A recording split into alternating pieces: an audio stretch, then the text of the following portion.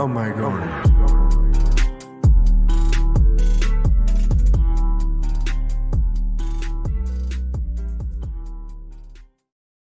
So when did you read Bluebeard last? When was that? A couple of days ago, or when you finish? I finished it maybe like a few days ago. So I mean, like we might as well just like start here then, right? Yeah, sure. Artifact number 24. I'm joined by Ethan Pinch, who's a UK painter. We're going to discuss the Kurt Vonnegut novel Bluebeard. I have the first edition, which was from 1987. As you can see, Ethan has showed up with a fresh haircut, looking the best that I've ever seen him personally. So thank you, Ethan, for doing that specifically for this show. So anyway, he actually came up with the idea of, let's discuss Bluebeard. We had a bunch of shows before, and we were thinking, what to do next. And I first read this book maybe a year ago, and it's not that I wasn't necessarily impressed by it. Like I don't consider it part of like his greatest work, right? Like Slaughterhouse-Five, Breakfast of Champions, Cat's Cradle. I think that's his best work. But upon this rereading that I did recently, I just finished it about a week ago. There's a lot of stuff that could be discussed, right? Just both from a writerly perspective, right? There are paragraphs that are memorable. There are structural decisions that are memorable. There's the fact that, it's a book that covers the idea of art itself, right? Specifically visual art, but of course you could branch out to other categories as well. And he often like reiterates some of the points that he's making about visual art within the work itself. This isn't necessarily always done effectively, right? Like I'm going to talk about some of the stuff that I consider problems in the text, but it's interesting enough, right? This is this is Kurt Vonnegut. He's almost always worth a read and worth a discussion. But since Ethan is a painter, and since he is far less skeptical of abstract expressionism than I am, I thought it would be a good idea to have this conversation together. Maybe Ethan, you could talk about the book a little bit. What made you want to discuss this book? Well, yeah, thanks, Alex, for having me on. Bluebeard by Vonnegut. Well, there's a whole new generation of readers that are, becoming familiar with Vonnegut now, and Bluebeard has always been one of the sort of lesser known, or it's not, doesn't get the same kind of critical attention as Cat's Cradle or Breakfast of Champions or Mother Night, or certainly not Slaughterhouse-Five, and certainly it's not his best novel. It's not even his second best novel, but I do think it is an underrated novel and an underappreciated novel. Certainly, I mean, it is a novel about a painter, and my bias is that I'm a painter, certainly. But just as compared to other novels about painting, I think this is really good. I mean, usually, I don't think novelists are actually very good often at getting the tone of art right, or fine art in novels right. I mean, you only have to think of the unhelpful kind of sentimentalism you get from people like John Updike or Colm Tolbin, or this kind of like art commentary, which is middle class audiences swallow it up, and it's kind of, those writers sort of treat art as like a holiday from the real world, from their work. That's not the case with Bluebeard. It's a sophisticated book. It really has a lot to say about art and about painting, and and in a way that's useful in sort of a literary way. And I think it's sort of interesting to sort of see where this sort of book sort of stands in his corpus, his bibliography. There are all sorts of themes and ideas that come around again and again in sort of Vonnegut's work and characters, and no more so than in Bluebeard, which almost feels like, shall we say, a culmination or a kind of an attempt of Vonnegut to try and resolve some of the ideas that he introduces in other novels.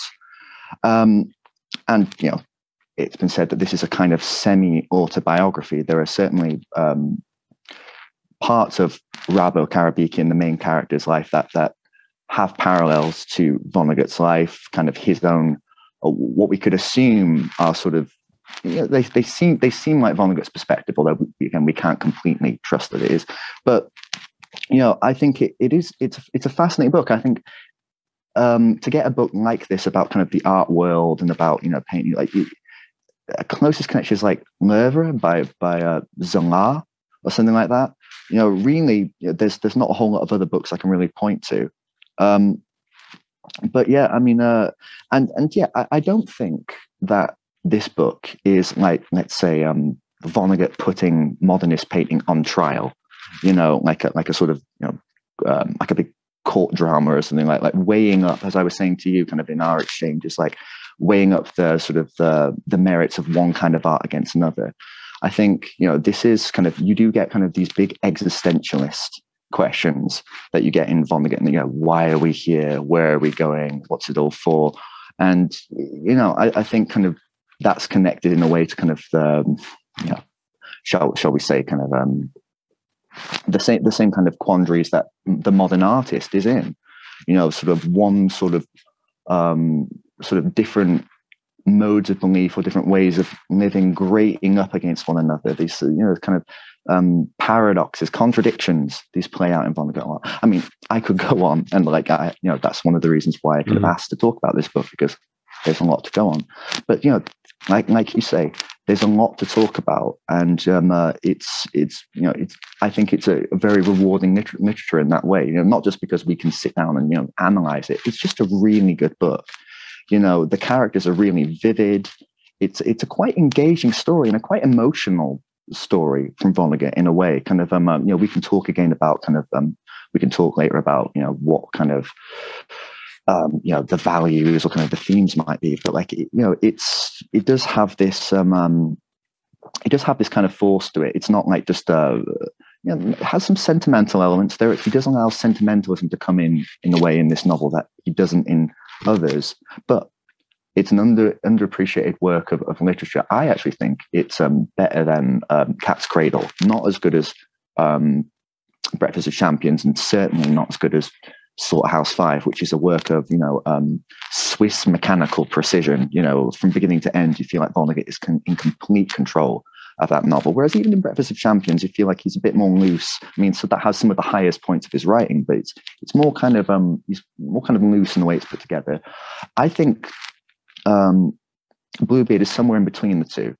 It's actually, it has formally as a story, it's actually really coherent and really kind of strong, but it doesn't sort of, it's not sort of as daring or sort of as high-minded maybe as sort of Slaughterhouse 5. But yeah. To your point about how writers typically approach the visual arts, I mean, I think there is a merit there. Largely because, I mean, if you think about it, we all kind of come into the world with various biases, various like strengths and weaknesses. If you are a writer, for example, as I am, you're going to approach things perhaps like sort of like narrative first, right? And to the extent that, for example, my writing, there's going to be imagery and stuff like that. There's still this kind of sense of, okay, so recently I've been working on a novel, and if I'm working on a piece of description, just kind of like visual cues, I always think, how much is too much, how much is too little, right? I never want to sort of go overboard, right, in that way. And a lot of that has to do with like specifically, well, how does this serve the larger narrative? Unlike with a painting, the narrative that comes about in a book is, you're usually going to get, even if it's not a complicated plot, you're going to get a plot, right? A bunch of things will happen, and you're going to have to connect the dots in some way over the course of 1 to, perhaps 300 more pages.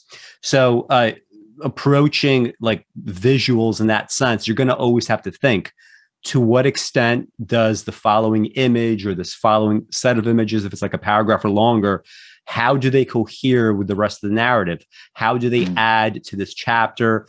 If it's going on too long, is it some sort of subtraction? So earlier in our conversation, the first conversation that we had back in 2020 when we were discussing visual art, like one of your critiques was, Alex, you approach things too much from a kind of, almost a purely narrative perspective. Right. And, this is one of the reasons why, like when I look at art, right, I do try to consciously not do that. Right. I try to like think about how else can I discuss, these kinds of features. So we always have our various biases, approaching these things. And specifically about how writers talk about painting within writing, it's hard to like think of. I'm sure I've read novels besides this one that touch on these themes, but more often it's like poetry, or like a lot of poetry wants to discuss painting, right? Like you have like tons of poetry that purports to kind of like explain a painting, right, or to add to it somehow, and you see the kinds of mistakes that are made there. It's been going on for all of time, though. In a weird way, even going back to the ancient Greeks, there's kind of been this weird sort of incestuous thing where sort of poets and playwrights kind of imagine themselves as painters, and even painters kind of quite like to sort of fantasize about being storytellers sometimes. And like it can be interesting, like for one medium to like it phrases in a way, for one medium to kind of try and ape or even kind of sort of bring in the conventions of another medium. The way that one medium can sort of open up the space of possibility in another. For instance, and that usually doesn't happen, right? Was the point I was making. That usually it doesn't usually happen. It doesn't, and that's kind of it does become the problem sometimes when you try and make the art one kind of medium subservient to the rules of another. But I think that's really it's just a thing about generally ignorance, and not kind of like in a sort of judgmental way, just like sometimes there are people who want to know about art and are curious to know about art, but they just don't know as much about something than another, and so it's kind of theory comes in to fill the gap, and if you're a literary guy, then it's literary theory. Like there's all sorts of paintings that we see in modernism especially that we feel kind of conflicted about, as we don't really know whether to accept all of it and not, and kind of like and sometimes we just want to pick a side. We just, and I feel like this ultimately is this is a kind of trap that kind of like we kind of fall into with kind of like a lot of the modern art talk that happens. A lot of the most Philistine critics who sometimes rake in incredible sums, like Stalinbrass, it's all about basically, how can I use this art to talk about neoliberalism, or something like that. It's just in a way, it's just in a way to give the audience like a nice reassuring thing. Or which side do I come down on? It's just a way for critics to use art as some excuse for an exciting description of some new societal formation, or something else. But I think Vonnegut is very sophisticated about kind of the way he talks about painting. If you didn't know anything about this book, you might think, well, this is Vonnegut. He's going to be lampooning Abex and all this sort of stuff. But no, he is quite sympathetic to it. And in a way, he almost kind of imagines, what would it be like to be one of these Abex guys? Imagine. But it's not like it's a conflicted sort of thing. He sort of allows us to buy into the romantic myth of the Abex painter, but he also introduces things that disturb that romanticism. And I've been talking for a number of days with different people about Vonnegut and something to, in a way, kind of prepare and get the juices going. Vonnegut is a kind of interesting figure because he's kind of caught between two worlds. He starts off as a sci-fi writer, gradually turns into a kind of postmodern figure. Deconstruct. A guy who writes anti-war novels, which travesty the idea of anti-war novels. So and if you think about the Abex artists, America is like founded by Puritans, really. We like to think it's the first post-Enlightenment nation, but really it was all the Puritans who'd sort of like were kicked out of other countries. And sort of right up until kind of like World War II, the tastes of America were largely quite puritanical, quite it was regional art, sort of like that kind of stuff, and like almost overnight, America becomes the center of modern art, and suddenly these people who are like quite marginal figures, these modern abstract painters, are kind of like chic. And and none of them quite know how to adapt to it. I mean, some do. De Kooning does quite easily, but not all of them. And not all of them are able to really sustain it properly, or like Jackson Pollock. And so there's this kind of element of kind of crisis and what have you. What do you mean by sustaining it? What does that look like? What is that exactly? Well, just that Jackson Pollock has a relatively short career. I mean, he makes a transition to kind of the abstract, the Jackson Pollock stuff we know today, with kind of the splats and the dribbles. He keeps that up for a while. He kind of runs out of steam with it. He kind of turns it into a kind of mannerist style for a little while. I mean, this is my opinion, but I'm not alone in thinking this. And then kind of makes a sort of return to figuration, and then kind of he dies. But there are a lot of kind of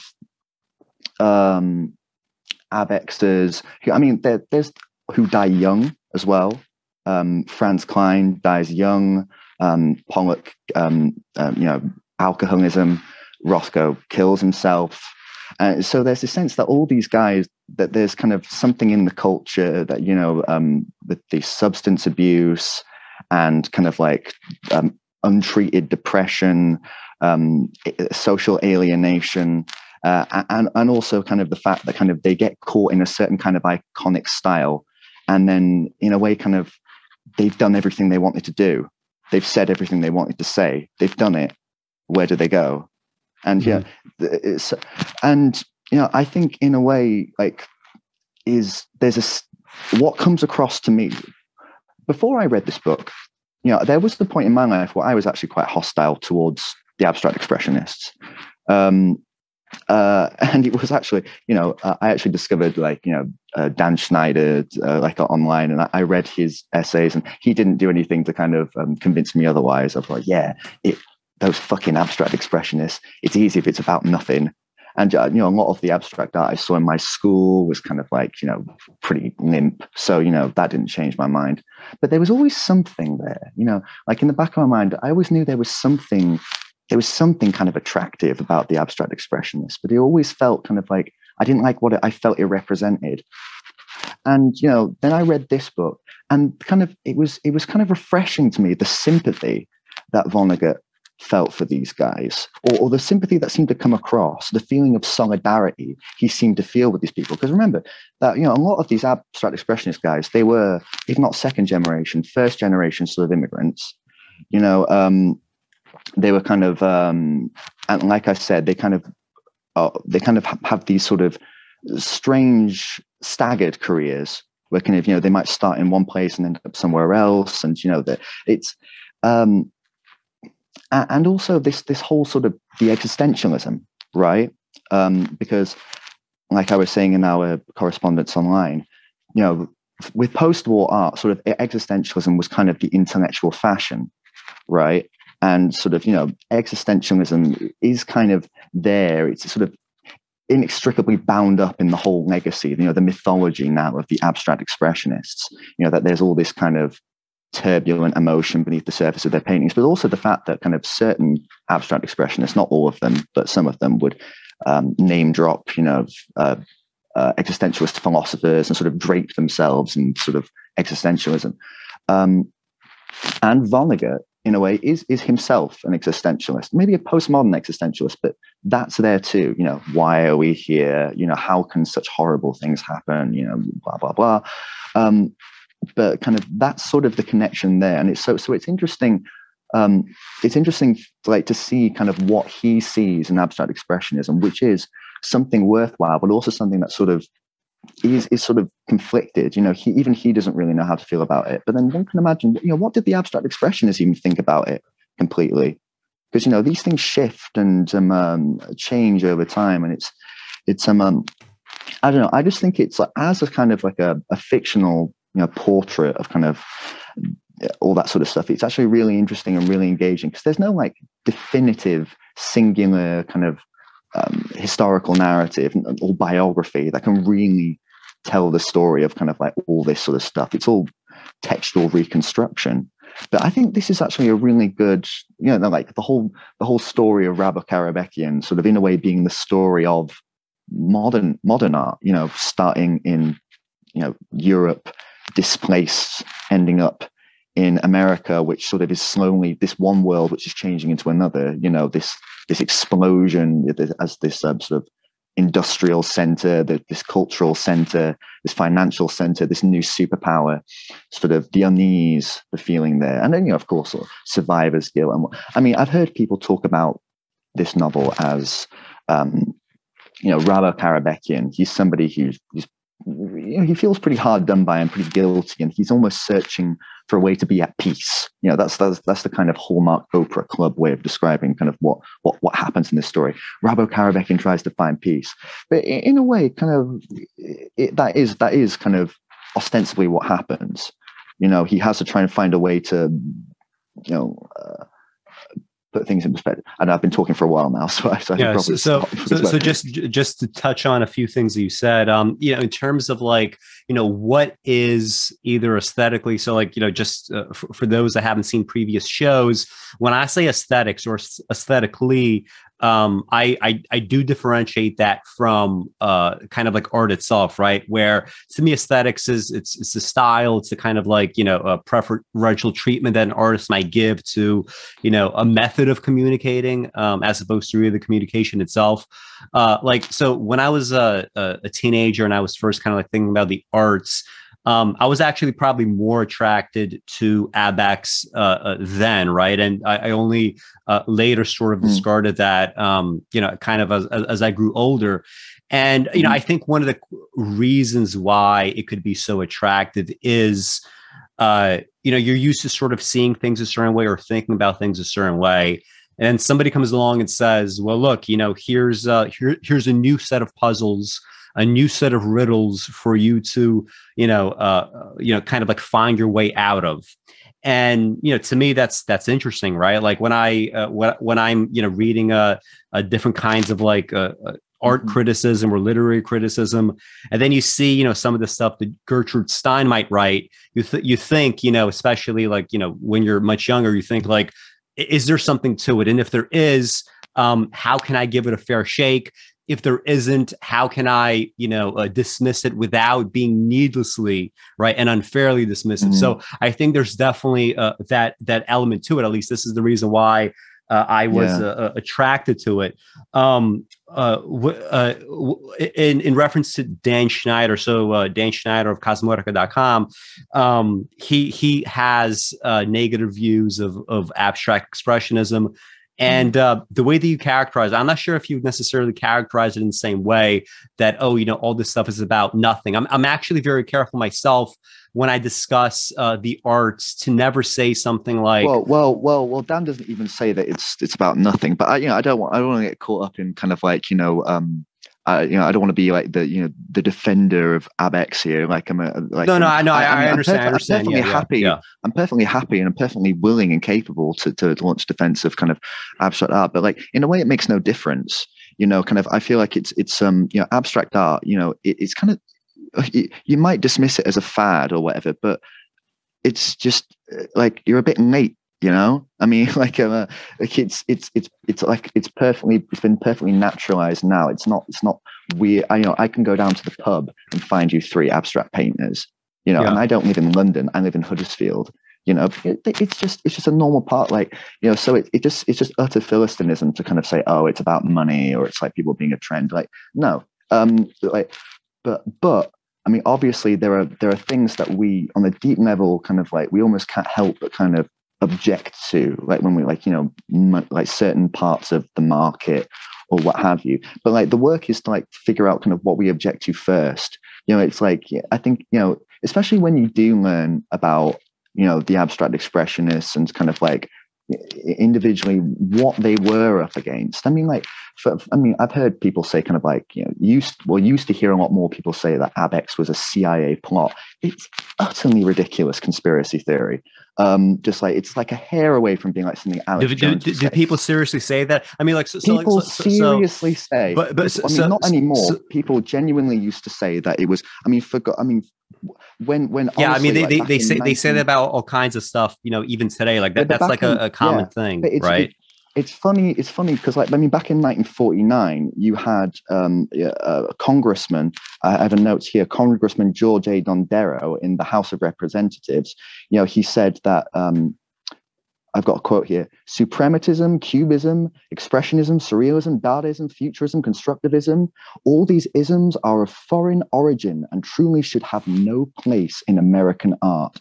Add to this group of subversives the following satellites, and the number swells to a rabble: Motherwell, Pollock, Baziotes, David Hare. They are the link between the communist art of isms and the so-called modern art of America. So there were people who believed that ABEX was a communist plot, like, rather than but I mean, like, these culture war games that are played all the time about pretty much anything, right? It's but this is the joke to me, like, you have people saying it's a CIA plot, it's a communist plot. But that's just it. It's not a real criticism. I don't think we should even dwell on like these like very to the like I don't even it's not even fringe, helpful. Right? It's in the sense of like it just being like just people play these cultural games all the time. But to me, it's more interesting like to go back to this idea of like nothingness. Like I think the more common critique, right, which is why the common critique that it's about nothing. Yeah, that it's about nothing. Like it's like we were talking. Okay, about, just like allow me to like make a point just for a second. Okay. Sorry. So like about, the idea that it's about nothing, people play like cultural, like, war games all the time. But I think the more generic critique that we hear over and over again is, well, ABEX, it's about nothing. It's about nothing. It's about nothing. I don't find that kind of critique persuasive either, because what I was alluding to earlier is I'm very careful about like not saying that a work of art that I happen to think is bad is necessarily like not art. That's a very common thing that people say, right? What they mean to say is, oh, this is a work of art that I think is bad. But instead of saying that, they quickly want to, call it, like they want to say like, oh, it's not art or it's about nothing. I think Dan's critique is more so in line of, instead of like viewing it as, oh, this is something about nothing, why don't we just say that it's about the thing that is being represented? I mean, when I was looking in preparation for this, like, so like in Vonnegut's novel, he mentions the artist, and also you brought up this artist, Ad Reinhardt, right? So he had Reinhardt. He had cartoons, explaining sort of the origins of modern art, and they're he fantastic. He was an abstract expressionist painter to some degree. Like I think I don't want to pick he was too much. He kind of a bit of a minimalist, but he was a little bit before that was he was kind of a minimalist in abstract expression, that to be pedantic. So like when I was going over some of the things that he explicitly said about his own art or about maybe some other ABEX painters, he would say things like, I want my art, like when you get to like the 50s and 60s, when he starts doing those so-called black paintings, right? He says, I want these paintings to be completely free of narrative, right? I want them to be narrative free. I don't want them to be a reference to anything, other than like reflexively kind of like what it is. I'm not sure how anyone could just how it's illogical to say that a bad piece of art is in fact not art because, it is art, just happens to be something that you think is bad. I don't think you could actually say that any work of art is narrative free. I mean, a canvas that is just black, right? Not that his, canvases were all black, right? They were like shades, right? And different variations and stuff like that. But that also is a narrative. Now, you might say that's not a narrative with any depth. You might say that's not a narrative that I personally like, or, whatever, aesthetically, whatever you want to say. But that is also a narrative. right? And I think but this kind of just knee-jerk reaction to sort of escape the idea that this is narrative, that in itself is strikes me as a little bit as a way to try to justify either to yourself or to an artist that, you know, this is how we could avoid maybe some of these other kinds of critiques, right? Mm-hmm. Well, yeah, I definitely see where you're coming from. But, you know, narrative is just a word, and, you know, in a way that the kind of the word, even the word drawing, has kind of is a word that, you know, we all have an idea what drawing is, right? But, you know, in a way, kind of it can mean anything these days. Narrative is the same, you know, and in a way, like, at what point does that word really helpful? You know, in a way, I totally see where you're coming from, but then anything could be fucking narrative of that. But you know what I mean? Yeah, and that's exactly that's the issue, right? That's the issue. It's the issue, but it's a kind of tantalizing issue for like the modernists, like, just from their point of view.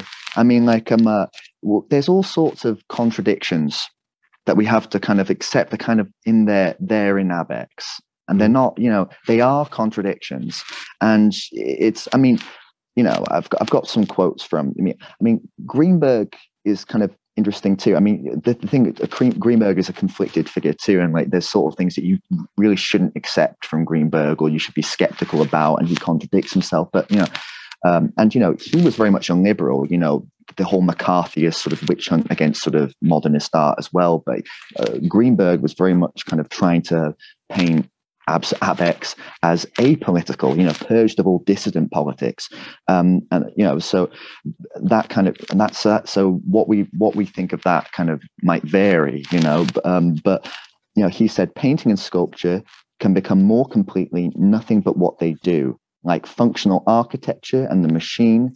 They look what they do. The picture or statue exhausts itself in the visual sensation it produces. There is nothing to identify, connect, or even think about, but everything to feel. Now, I've talked with you about, like, you know, kitsch and like what have you, but I mean, but you know, in a way, like you say, kind of this is contradictory. Like, you can't purge narrative. No, like all these things, like I've said to you before, are kind of inherently like a bit, you know, insane. You can't ever make a pure art. There is no pure art. This is idealism, and this is what we were saying, like. Existentialism is a kind of idealism. And like maybe for us, like there's kind of parts of existentialism that we kind of can see in like the Abexers or even Vonnegut. You know, they're very heavy breathing merchants of meaning.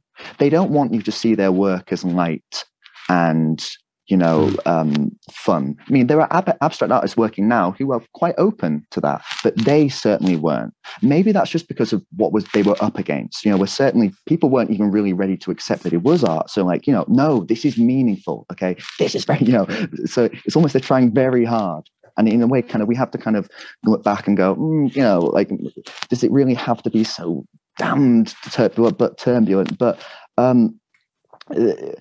the whole kind of like idealism and saying no, we will be like you know, figurative as opposed to we will be abstract as opposed to figurative. It's just this need to sort of maintain a site where you could at least have the appearance of being able to continue something which would be a response that, well, at the time it was the general problem of fascism, right? Because the modern artists had been displaced. You know, think about the burning of the Bauhaus, the staging of the Entartekunst, the avant-garde, which started in Europe, was disturbed, and it had to, in a way, kind of restart itself in America, but it kind of couldn't. I mean, that's what they all wanted. Like, let's start it again; it'll be just as good. But like, yeah, already you can't go back. You know, it's all, you know, it's. But anyway, sorry, you were wanting to say something. Well, I mean, relevant to all this, like, so we exchanged notes about this idea. Well, actually, before, just what you said earlier, like, you know, like people like Vonnegut and others, like they don't necessarily want their work to be seen as light and fun. I think, Vonnegut would say, well, Vonnegut, I wouldn't really say the same. Yeah, exactly. Like, I want you, he'd probably say, I want you to view my work as fun, but not light, right? Mm-hmm. Like, light and fun would not necessarily be the same, right? Although they might have, I guess, to some people, similar implications. I don't think they're necessarily the same. That's what he's criticizing about Abex, I think. In a way, it's what fascinates him about Abex, but it's also what he feels uneasy about. Yeah. So relevant to this, right? So in our notes that we exchanged, I mentioned how the beginning of the book, right? Vonnegut himself, right? Not under any other name, right? Not as a character, not as Rabo Karabekian, but as himself, Kurt Vonnegut. He has an author's note to the novel, and this is what he says. May I say too that much of what I put in this book was inspired by the grotesque prices paid for works of art during the past century. Tremendous concentrations of paper wealth have made it possible for a few persons or institutions to endow certain sorts of human playfulness with inappropriate and hence distressing seriousness. I think not only of the mud pies of art, but of children's games as well. Running, jumping, catching, throwing, or dancing, or singing songs. And I found this note very interesting for different reasons. It's obvious that he has, I think a positive view of Abex, I guess, in general, not only throughout the text, but specifically also in this note. But you could also use to the idea that, Vonnegut is always sort of, trying to have fun. You could interpret some of this commentary as also, being uncomfortable with art, with Abex, and not merely because of the quote grotesque prices paid for it, right? Because this idea of certain sorts of human playfulness with inappropriate and hence distressing seriousness. Would Vonnegut necessarily view that about his, would he view his own work in the same light? Would he view his favorite works of literature in the same light? Would he I don't think that he would be distressed, right, with treating it seriously, right? There's almost something like by relegating Abex to mere playfulness, right? It's almost as if there is this kind of slight against Abex even in this note. But at the same time, I think part of the interesting part, here is that he's also defending, right, Abex. He's also trying to put a positive spin on it, right? There's both of these strains going on at once. And again, I really do wonder, would he be distressed by treating the greatest works of visual art or literature, with outright seriousness, right? That's not to say that, you shouldn't point out the humor in these works, because there often is. You should always emphasize the fact that when you do create art, there needs to be some level of playfulness. To the extent that human creativity is part of it at all, there is going to be some kind of childlike playfulness in every great work of art. It's just there, right? It may not always come out in the same ways in terms of humor and stuff, but it's always going to be there. But I think you could use this passage to make all kinds of deductions that are both flattering and unflattering to Abex, right? To the point that you were making earlier.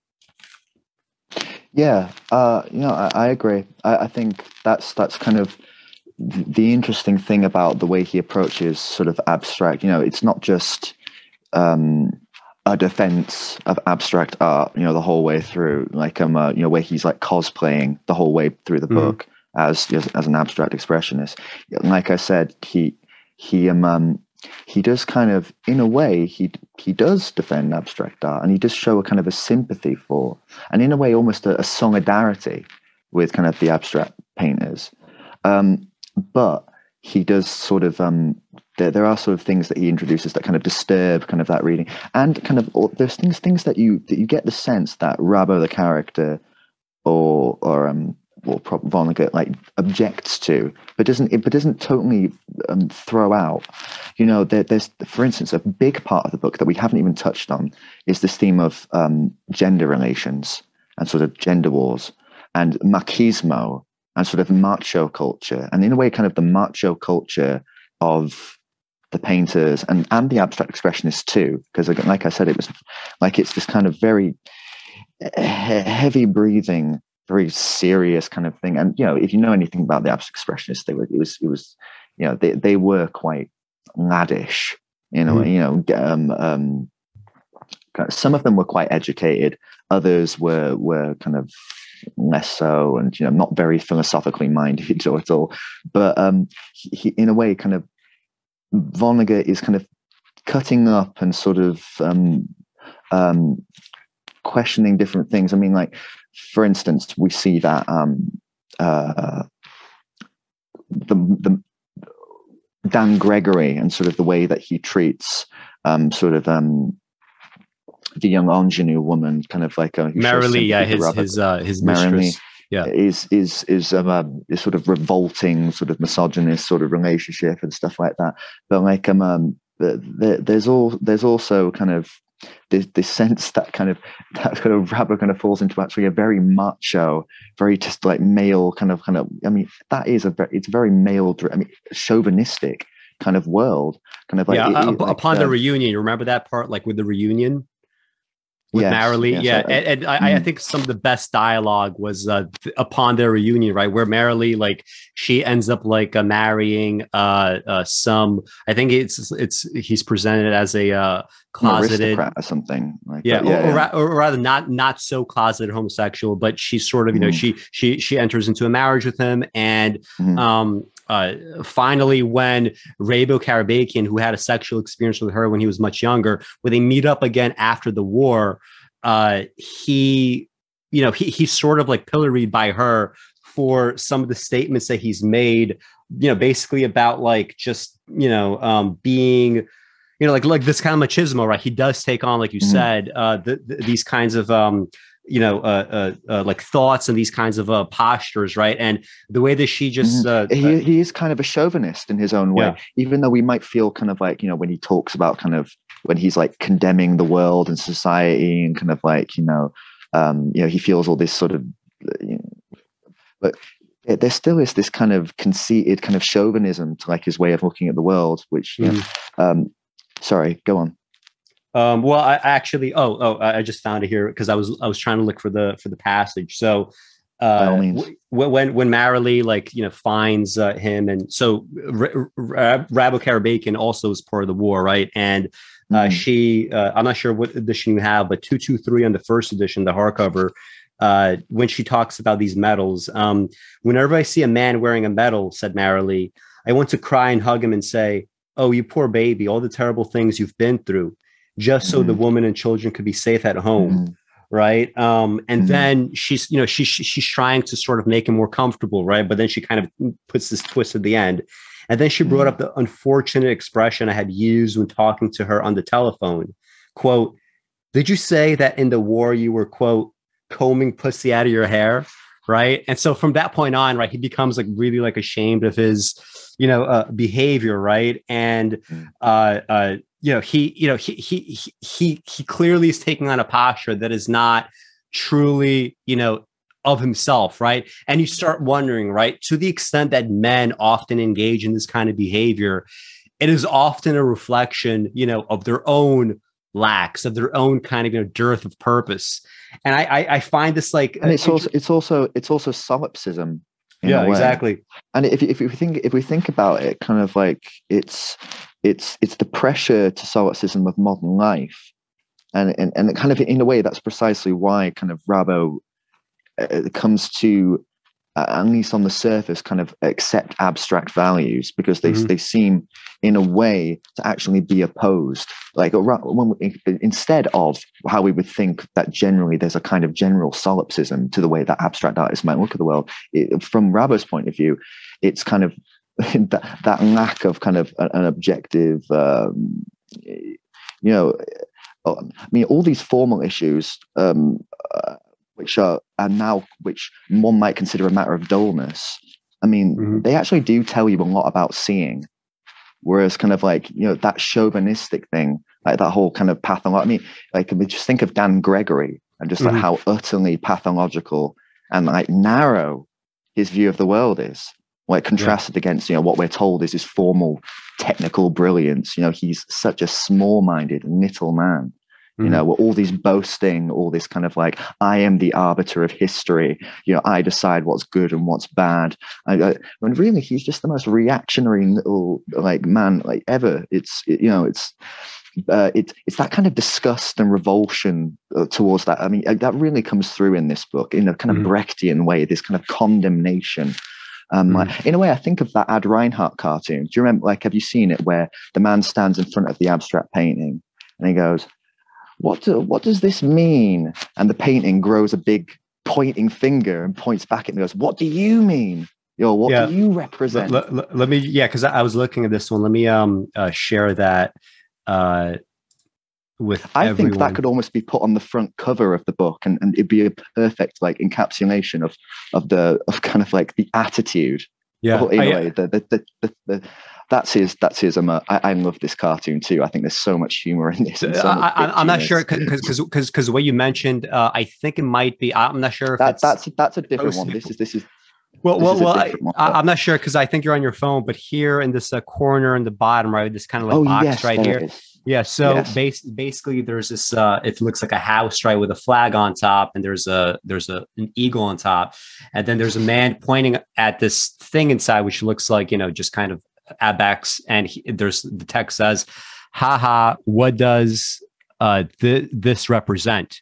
Right, and then out of this house, right, which has changed shape, right, internally something has shifted. It's pointing back at him and says, what do you represent, right? So this is the cartoon, right? And in general, the cartoon, because I'm looking at wiki art, right? So it's easier to see. But for anyone that's having a hard time, basically, it's like there's a large tree. On the tree says Brockman sees Picasso, right? As the trunk, you have the roots of Cezanne, Seurat, Gagin, Van Gogh, and all the like little leaves, right? On the left side are, more increasingly abstract. And what's sprouting out on the right side is getting closer and closer to what we might term illustration, right? And there's a big sort of bow that's it's so bitchy, isn't it? Like there's a big rotten bough that's like weighed down by like different things.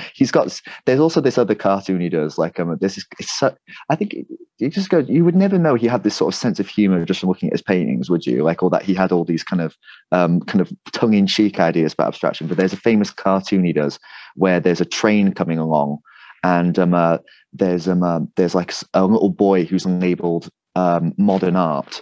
And there's a little girl like leaping over the fence to rescue him, and she's labeled abstraction. The joke is that abstractions come to save modern. But it's in a way, it's just so over the top that kind of you can't help but think like there's something kind of ironic about this.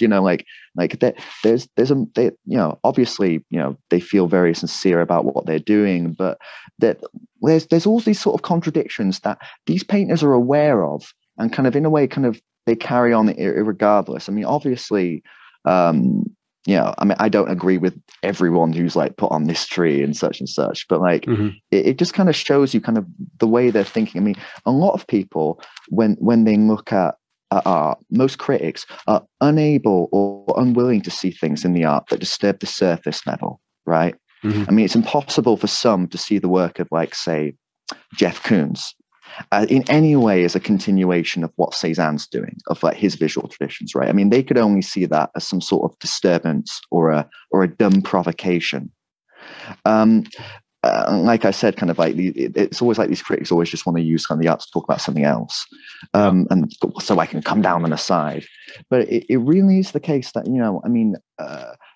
painting or even a novel isn't just a set of behaviors. It's a constructed thing, and the construction does expose the ideology, but in a way, this is by virtue of its own inner necessity, since painting, as a form, can't help but constantly process and reprocess its own means. There are things that just painting can't ever get away from, and kind of, well, we just have to accept, whether we like it or fucking not. We might, we can all sit and scratch our chins going, well, are brushstrokes any good? What's so good about fucking brushstrokes? if we really put our thinking hats on and go, what's good about lardy stuff being smeared around? Like, but the moment we do that, painting's over. Painting can't ever not be that. Or we can have painting that removes brushstrokes and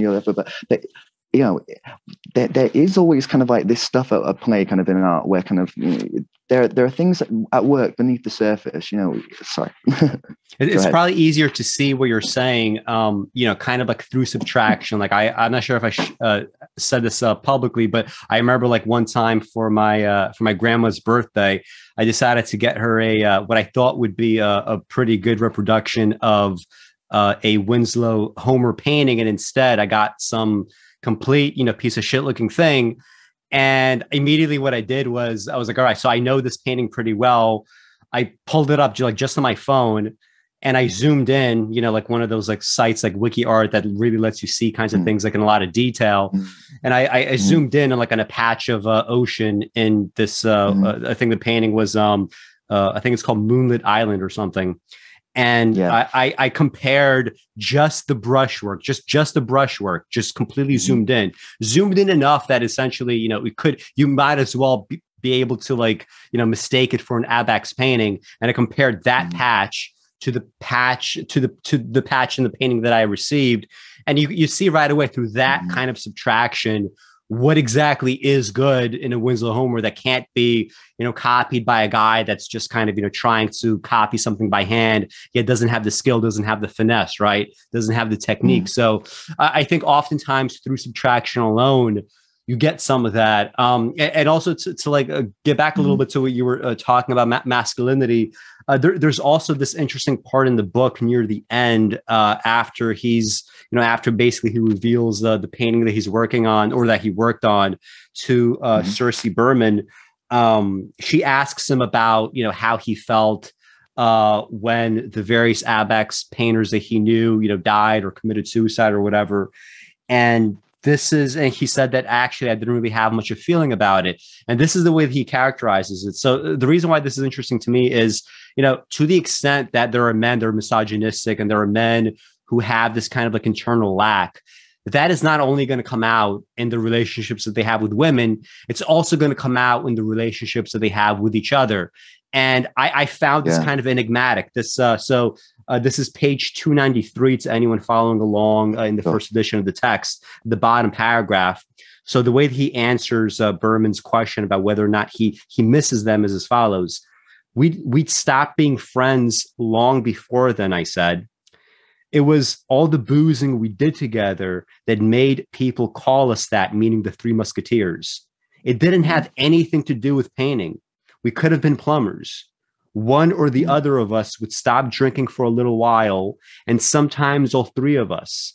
And that was that for the Three Musketeers long before the other two killed themselves. Right. And that's interesting to me because, the only thing I can think of is, when I was younger and I used to have friendships that were largely based on our shared marijuana habits. Right. Like when you're really small, it's based on proximity, right? You're friends with people that are, that you grew up with next to. When you get older and, you have other interests, or if you have drug interests, that's a common thing, right? People that are into weed, for example, right? They start, they're able to sniff out very easily other people that smoke weed. They get together, and that's all the friendship is based on. When one of them stops smoking weed, the friendship it's not there any longer. So it struck me as kind of odd that, okay, so in this book that is, it does defend on some level Abax. I think this is true. The story that we get at the end is these people kind of have a friendship that dissipates, despite the fact that they share what's supposed to be the deepest thing ever, right? Their shared appreciation of art. Despite this fact, it seems like the friendship dissipates regardless. I can't help but view that also in this complex way that he's sort of, viewing Abax here. This is also perhaps in some way a slight against whatever project these people are a part of, right? It's hard to read any other way. I'm not sure if you had any other interpretation of that passage or what. No, if only to say that, it's very much part of the tabloid history, as well as that of Abex, that they were there was a lot of alcohol and cigarettes. We ought to mention that too, because Franz Klein died of oral cancer, and they were all smoking cigarettes. It's there was bad behavior. So there was a lot of bad behavior, and there was a lot of kind of women artists who were sidelined, and kind of a lot of work that was done by the wives of artists, where like de Kooning's wife, and of course Jackson Pollock's wife, who I've unforgivably forgotten the name of. Bloody hell! I'll remember soon. But Krasner, where a lot of them really, most of the kind of praise they get is like posthumous. So kind of again this sort of again ties in with the theme of kind of women being trampled over by kind of men and what have you, sort of especially kind of men who fancy themselves as geniuses. It's in a way that's a kind of a big trope of modern art history. We're kind of used to kind of the story of kind of the Picasso, and even to a certain degree Matisse. I mean, Matisse gets it pretty light, but Matisse slept with more women than Picasso, and but had probably more affairs. But yeah, I think kind of that's also something that kind of he's trying to sort of call attention to. I mean, maybe it's also kind of the fact that it's this sort of, in a way, this cultural repression that also gets linked to people, post-war ex-military survivors.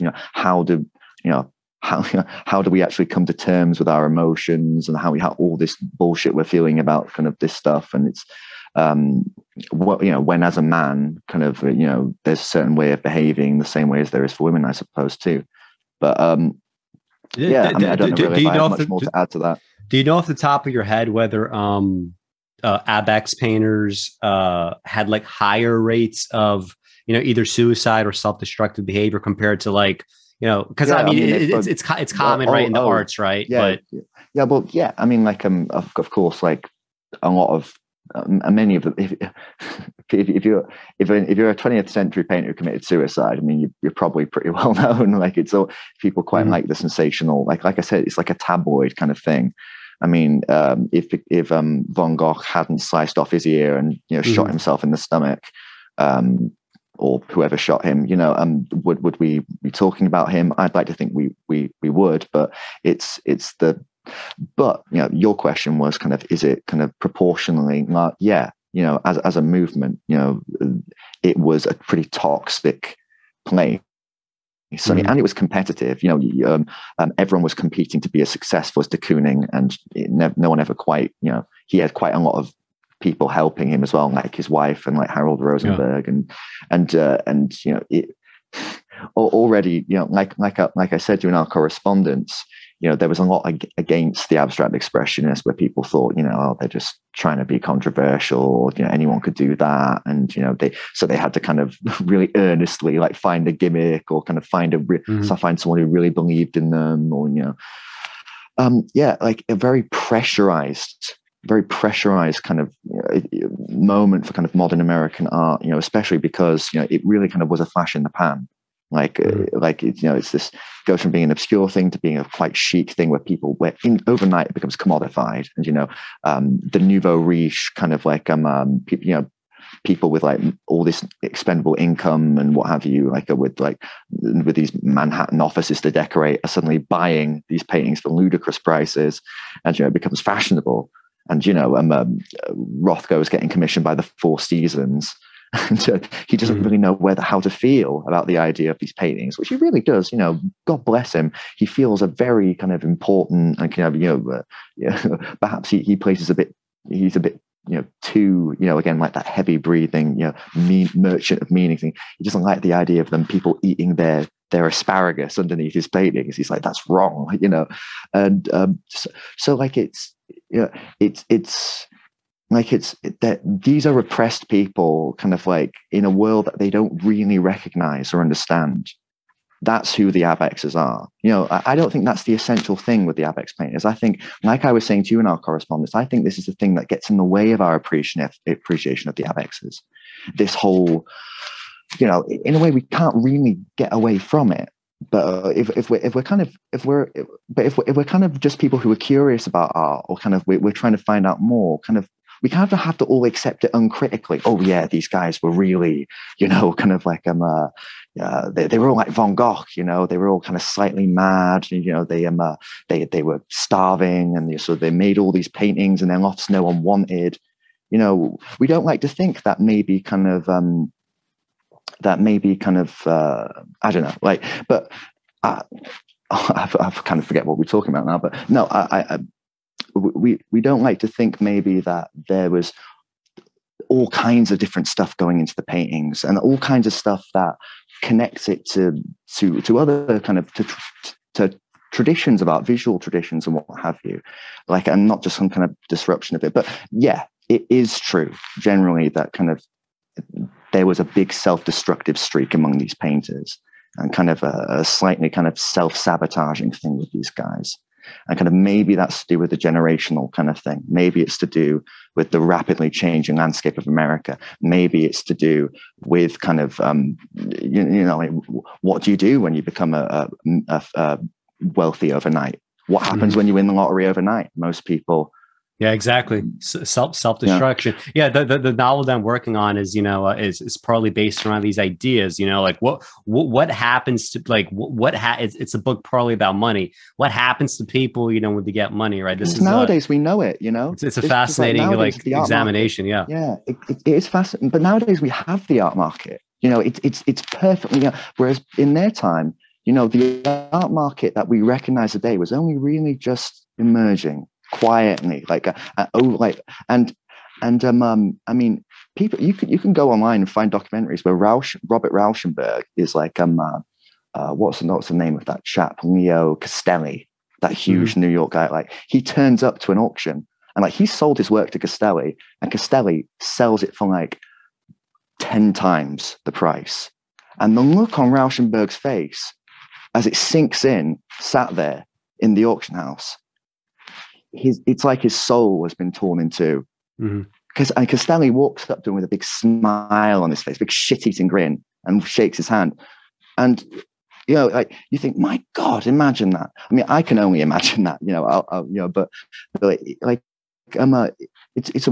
I mean, maybe a bit off topic, but like this is kind of the weirdness. Like, it's a market that we recognize today that kind of is in everything now. It's not exclusive to art.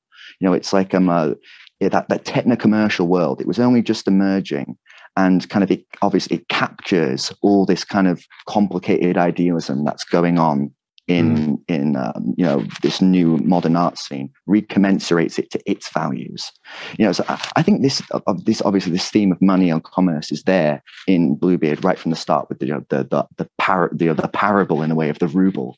Like, so we both had commentary on that. Why don't you actually, let's just give like a brief kind of like we should have done this at the beginning, but like a brief synopsis of the novel, right? So it kind of, just like with most of Vonnegut's books, right, it kind of jumps around in time, right? But to give a kind of like accounting from like beginning to end, right? So Rabo Karabekian, he is the son of an Armenian immigrant who comes to the United States, to California specifically, after the Armenian genocide, right? He pretends that he's dead, right? So he's able to escape.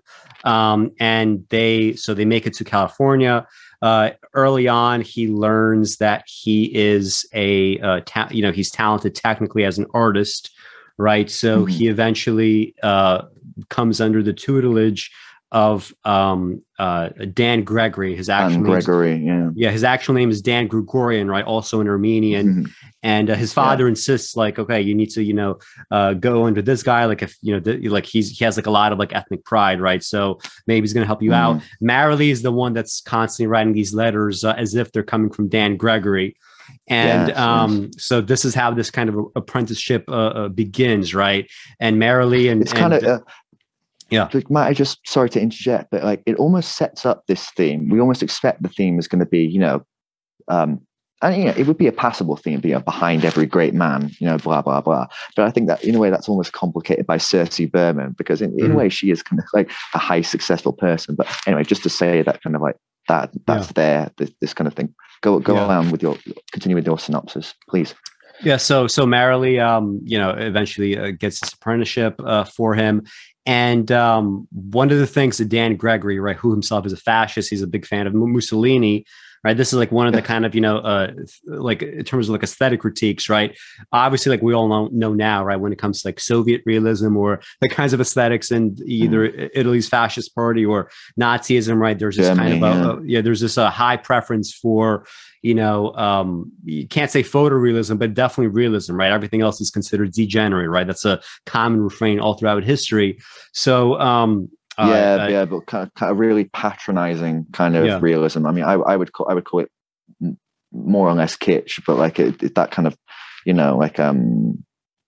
really patronizing kind of shit. We should talk about photorealism in a little bit after the synopsis, because I think that's also I think part of this that we could talk about in terms of this critique. So anyway, he becomes this apprentice, and Marilee and Rabo, they start to develop what is eventually kind of like this brief like romantic fling, right? Most of it is kind of lived out through the experience of going to the Museum of Modern Art, right? Which Dan Gregory, he tells them, you cannot go to this museum, right? One of the rules for being my apprentice is you cannot go to this museum, right? He considers it offensive, right? And when he discovers them, right, he completely kind of loses his mind. So eventually Rabo, he ends up going to World War II.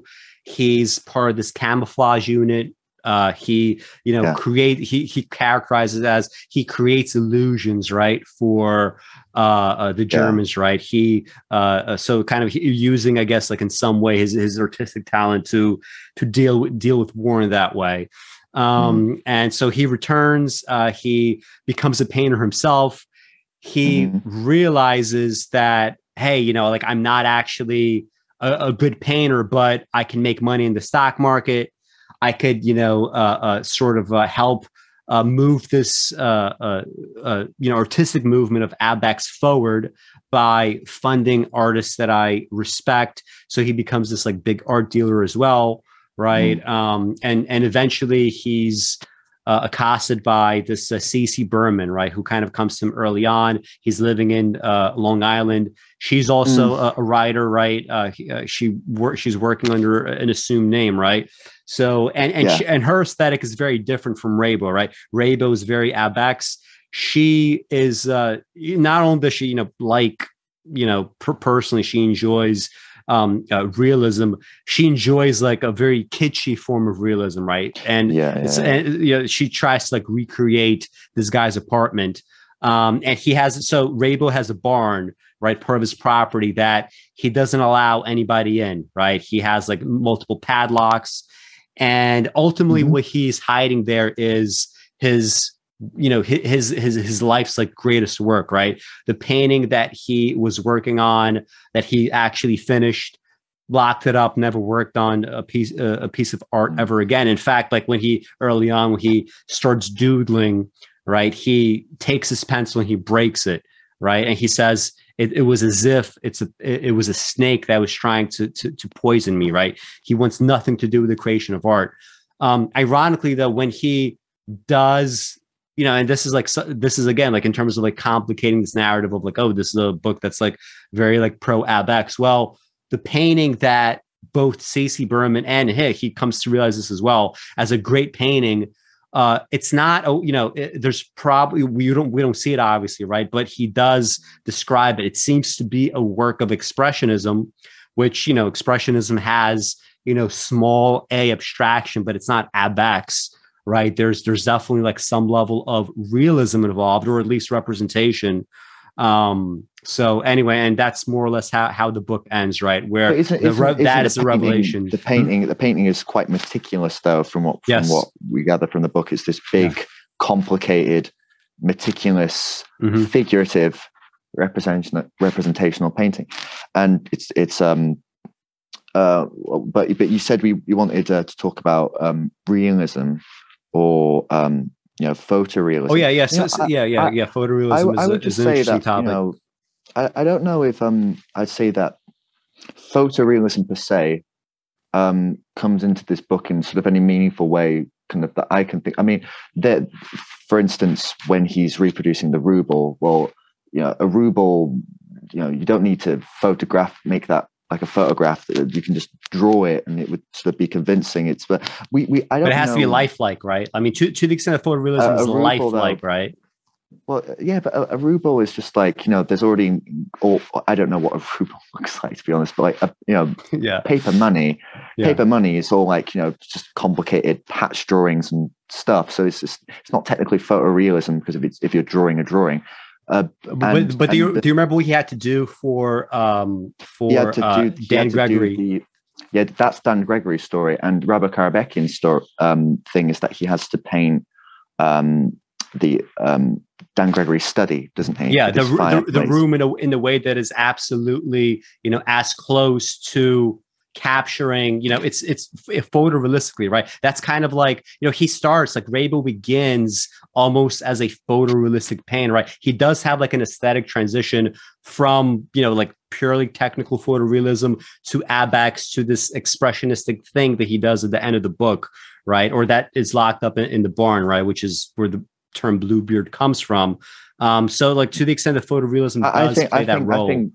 I think the word photorealism is very specific though. Like realism, I would say that is lifelike and sort of like convincing, and because photorealistic paintings are paintings that look like photographs.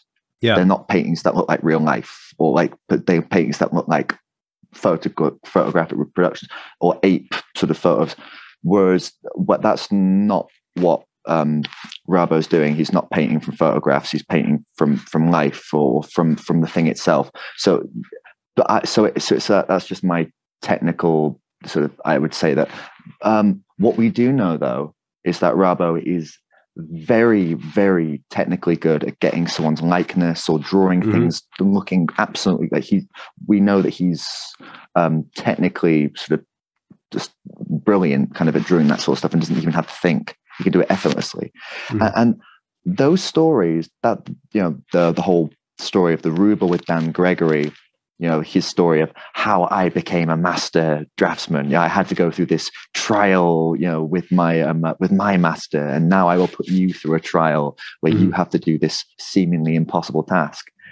It sort of brings to my mind, like all these sort of stories from history. I think I was telling you, there's a story from Pliny about kind of some competition between ancient Greek sort of painters, where at the end of it a bird flies down to snatch a bit of fruit from the painting, and it was like the grapes, I think, or something. And like smacks against the wall, and this is like but and there's others. Vasari tells stories too about a story about Giotto, kind of like the Pope sort of asks to see something impressive and he does a perfect circle. All these kind of like. So in a way, kind of Rabo has to go through almost this kind of a similar kind of almost mythic kind of thing, like this trial in order to get where he gets. But but obviously it's and it's this kind of I think it's for me it's my favorite part of the book. I love it, and I think it's almost like all the values of the book are in there, in that kind of little thing where Dan Gregory is the Bluebeard of the title, I think. He's this kind of monster kind of in his sort of house with all his ancestral portraits and guns, and he's like, and there's this idea, there's this danger. Certainly there's this danger in Rabo's mind that he will become Bluebeard too. He will become just as kind of horrible as him. And he really doesn't want that. In a way, kind of his whole life is about trying to avoid that. It's a good way of viewing that. I didn't look at it in that way, but I think that makes sense. But especially because Dan Gregory tries in a way to kind of mold him into a version like, he's kind of, I will put you through the same trial I went through, and then he's all like bombarding him with his opinions. Oh, democracy is shit, women are unreliable, don't you think these things? And because he doesn't know anything, he just has to go, I accept this, this, and he accepts it. In a way, you like the story from his point of view retrospectively is him looking back and cringing and going, my God, shit, like can you imagine? But in a way, it's fascinating. I almost see it as the anti-Whiplash, whereas Whiplash is, that story is all about measuring up, in a kind of quite, in a way, reactionary way for me, kind of like, does it matter if there's suffering and pain, kind of like if the art's good? Sorry, sounds like an almost crude, vulgar way of saying the plot, but like weighing up suffering and pain against great art, and kind of which equivocating between that sort of thing. In a way, like Vonnegut kind of turns that on its head in the story. So it recomplicates that, doesn't allow us even kind of the thing of kind of, ooh, who do you side with? It's but no, I definitely think that's Dan Gregory is Bluebeard, and when we find Rabo Karabekian, he kind of almost is inadvertently kind of like an inverted image of Dan Gregory. He's kind of in his house with all his kind of paintings, kind of like shut away, kind of like has all this weirdness about women and the world, like quite in his own way, quite conceited, but he has this opportunity in a way to kind of, re-enter the world, sort of like sounds corny to say a second chance, but sort of really sort of see himself as a social being, somewhat kind of inner, whereas before, kind of like abstract art, which is this thing which liberates him and gives him kind of hope in a way, kind of in a way also puts him at an icy distance from kind of the world too, and kind of like insulates him from a lot of kind of like we're saying, kind of there's this kind of repression and this sort of complicated feelings of sort of guilt and shame and shall we say solipsism too, because in a way Rabo Karabekian really is beyond taste or caring, at this point, like he's we know that he's one of the most skilled draftsmen who's ever lived. In a way, he can just like in Greece in a window draw like an absolutely amazing portrait, but it's not enough. He doesn't care, it doesn't matter to him like whether his art impresses people or what it's. And but anyway, like this is kind of the whole problem, and kind of Vonnegut kind of in a way kind of puts us in that position too. He's like, because think about it, when we read Breakfast of Champions, we don't know that Rabo Karabekian is this talented. We're given no clue that Rabo Karabekian is some sort of amazing sort of traditional draftsman. Like that's the big twist of this story in a way. Oh, you might have, he's not some sort of ridiculous man, like kind of putting up like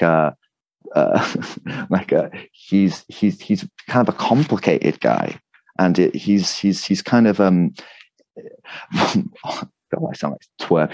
He's a complicated guy, but he is, and I think he stands for the complicated, contradictory values of modernity. Of modern art, modern life, if you like, modern masculinity too. So what else then? Just a few things, I guess a more minor thing. Like this is like much more of a conceptual discussion than just like of the book itself. So just from like a writerly perspective, especially like with your twist that really it's Dan Gregory who's the actual Bluebeard. There's a part early on in the book where Kurt Vonnegut is he has a Rabo essentially just describe this the story of Bluebeard in a very kind of like prosaic fashion, like who Bluebeard was, and it struck me as very unnecessary because first of all, most people will probably have some kind of passing familiarity with who Bluebeard is.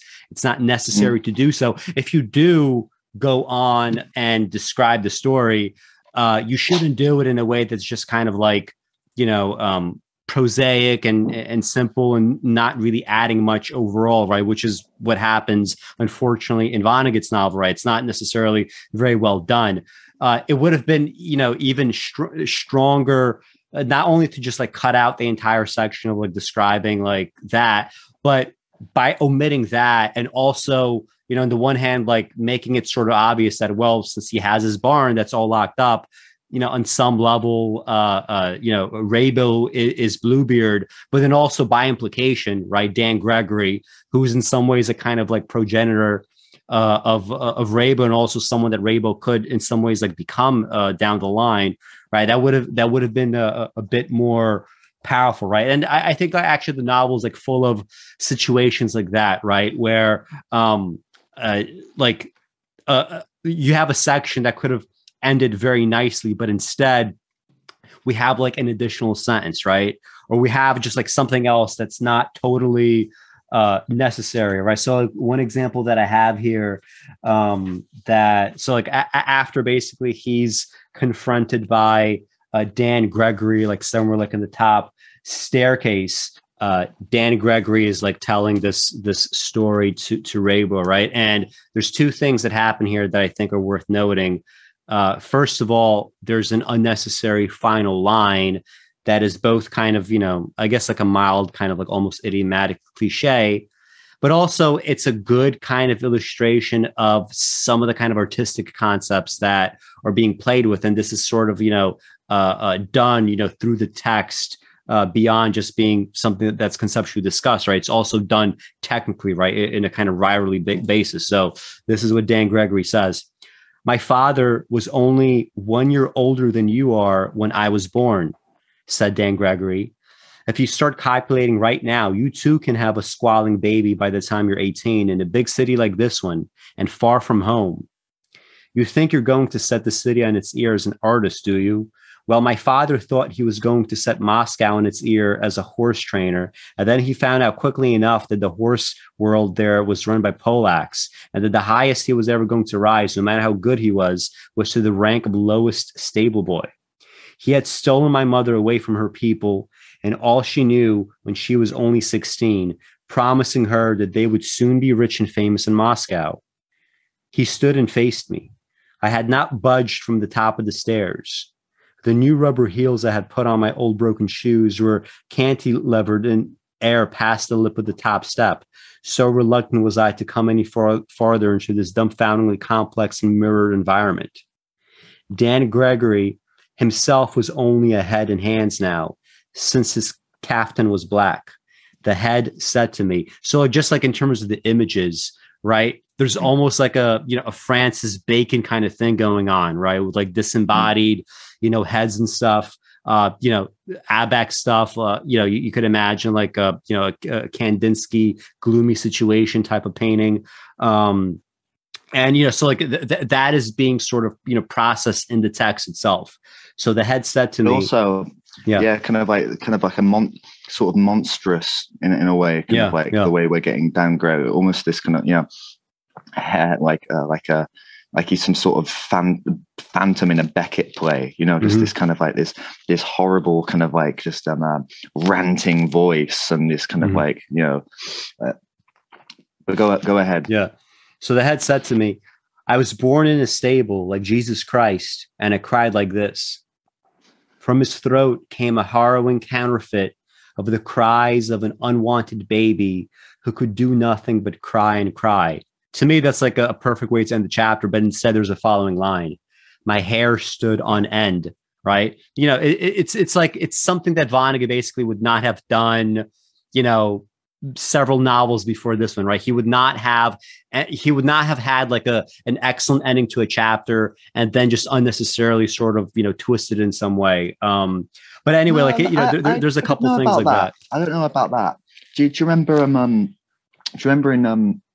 well, no, I take your point. Sometimes it just feel like, in some of his lesser works, he does kind of like strain an image or something like that. But I think, what you're talking about, he does do in his best novels, like Slaughterhouse 5, my favorite part of Slaughterhouse 5 is where it's the section where Billy Pilgrim's in the Tralfamadorian Zoo, and they ask him, what have you learned on Tralfamador? And he goes, oh, it's so peaceful, and there's such harmony here. On Earth, we're just violent animals, and we kill each other all the time. I've seen bodies boiled in water towers in Dresden, human fat running down the streets. Tell me the secret to your utopia, so I can take it back, and we can save our society before we destroy ourselves and the rest of the universe. And all the Tralfamadorians laugh, and they go, we know how the universe is going to end. We destroy it. And you're like, and he says, oh, right, we're always going to destroy it. How do you deal with that? How do you cope with that? And they say, oh, well, what we do is we focus on the good things. We don't dwell on the bad things. We choose to look at the good things. If you humans could choose to look at the good things, then you'd have it all sorted. And that section of the novel ends with Billy Pilgrim going with the line saying, said Billy Pilgrim. So he does this sometimes where kind of but I mean that is this kind of like in that context I would take it as Billy Pilgrim, like either just not, we know this novel's not as good as Slaughterhouse 5, but it's a similar kind of thing, but not done as well, where kind of he's but don't you think this is kind of like maybe not a naked cliche, but it's a bit of an idiomatic cliche, at least here, right? You know what I mean? The is kind of the opposite of that in some ways. You know what I mean? Opposite in some ways, the same in other ways. It's idiomatic, but it's not a cliche. You know what I mean? It's a difference. If only just to say that you said that sort of stuff doesn't happen in other Vonnegut works. I'd say it does to a degree, but like I was saying, it doesn't work as strongly as like the but it's a similar kind of That's Rabo rather. The names are kind of strangely Rabo Karabekian, Kurt Vonnegut, but I mean obviously Vonnegut's not. But it's him. That's Rabo going and we see that juxtaposed throughout kind of his reminiscing about sort of Dan Gregory. He looks back at the way he was listening to Dan Gregory and sort of being a sycophant to him, and he's revolted by it, and he's and he obviously feels a lot of shame about everything that kind of happened. Well, basically the way in which he believes that he caused Circe Berman to get kicked out and whatever, and in a way, not Circe Berman, Maren Lee, and in a way, Maren Lee even kind of believes that he was the cause or whatever, even though I don't think he really was, or he gets he's kind of had it unfairly. But I what else were we saying about that? That kind of like I don't know if like Vonnegut is some great kind of stylist where he can use imagery amazingly convincingly. I think usually where he's quite spare and where he's suggestive, he's very, very good. But, when he tries to paint a picture, like he doesn't have kind of those, elaborate. Yeah, I think even when he tries to make more elaborate visual metaphors, like in Slaughterhouse 5, with the whole metaphor of the guy with the helmet with the lead pipe, and you can only look at different segments of the mountain individually. Sometimes I think that could have been better. But again, like this whole thing with there's also that other passage as well where Dan Gregory is talking to Rabo. And he's it's basically him talking to himself, wanting to hear women are like this, democracy's like this, that's like, and the dialogue runs, I said, he said, I said. It's very kind of like plodding, pedestrian kind of stuff. It's not very flashy, and it's not. In a way, it's as literature, it's not. It doesn't call attention to itself in this kind of amazingly showy stylistic way, and could use a bit more flourish or even a bit more kind of but that's kind of I mean it's kind of what you get with Vonnegut. Remember that Vonnegut, the way that you described it could work. Well, Vonnegut, like again, this is kind of the weirdness with Vonnegut. He's like a pulp writer originally, and kind of that sort of that populist sort of broad style is always there with him, and this sort of whole postmodern sort of ironic sort of sensibility sort of comes in gradually, and sort of like what we get is a kind of weird melding of those styles in his work. You know, kind of like I often think that's kind of, you know, he's halfway between. I mean, this doesn't sound very charitable to Vonnegut, but he's halfway between someone like you know, Thomas Pynchon and Philip K. Dick in a way, in what he's trying to achieve. Although, like, you know, without their kind of philosophical hang-ups and prejudices, like he's trying to do is very much his own thing. But you know, he's kind of a broad kind of populist writer. He's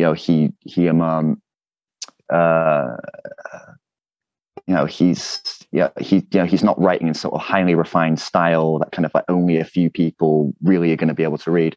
But neither is he. He's also quite happy to alienate you in other ways too. Mm-hmm. You know, he's also quite happy to sort of. But then that's the kind of thrill of Vonnegut, I think. But like, not to get off track, we were talking about Dan Gregory, and we were talking about sort of. This is my favorite part of the novel. This whole bit, kind of where he's remembering his apprenticeship. Like I said, and I think Dan Gregory is actually a really good character. You know, again, kind of hateful but very vivid. Kind of a slightly, very, very, in a way, almost like a cartoon. But you know, there are people who are like this in a way, and kind of there used to be a lot more. And sort of when I made my reading of it, kind of I was even sort of illustrating it with various sort of things that, you know, from the time he wasn't alone. In the way that he thought about modern art or women or what have you.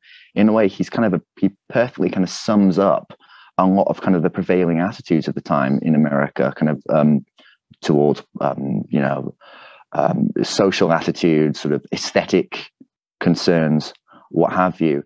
I mean, in a way, sort of his rejection of Dan Gregory is kind of a rejection of, in a certain way, of kind of American society to a degree, or a condemnation, at least, of society in a kind of a Brechtian kind of. I mean, I said to you, kind of like, I've just compared him to Pynchon and Philip K. Dick. So let me remedy that by comparing Vonnegut to Brecht.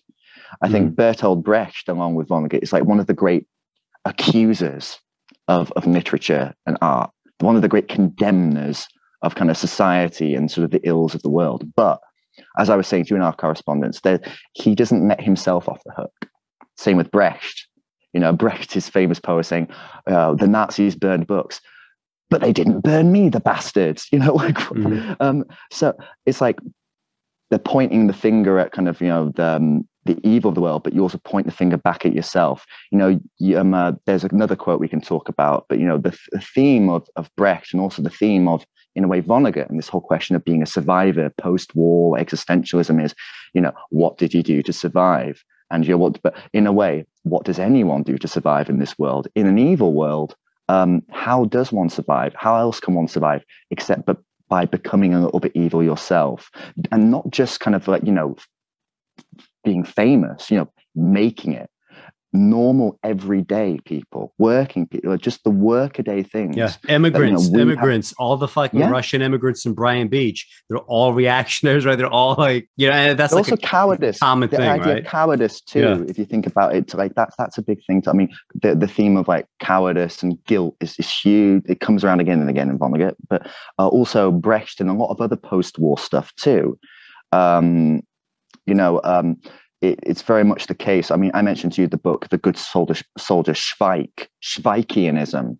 You know, this is a big theme even in kind of other American sort of post-war sort of fiction. You know, Catch-22. What's the theme of Catch-22, right? You know, there are the planes, they go flying off. The pilots in them are going to their certain deaths. How do you get out of that? Well, you pretend to be mad. But the irony is, only a madman would go up in the planes to their certain death. You know, the kind of the theme of a lot of this work in Brecht, in the Schweik novel, but also kind of in Vonnegut's work here and there, kind of in Sorthouse 5 and in Bluebeard, it's kind of the cowards that live to fight another day. It's the, you know, in evolution, you know, it's not the you know, might is right, kind of the strongest make it through. In a way, it's the cowards that run away with their tails between their legs.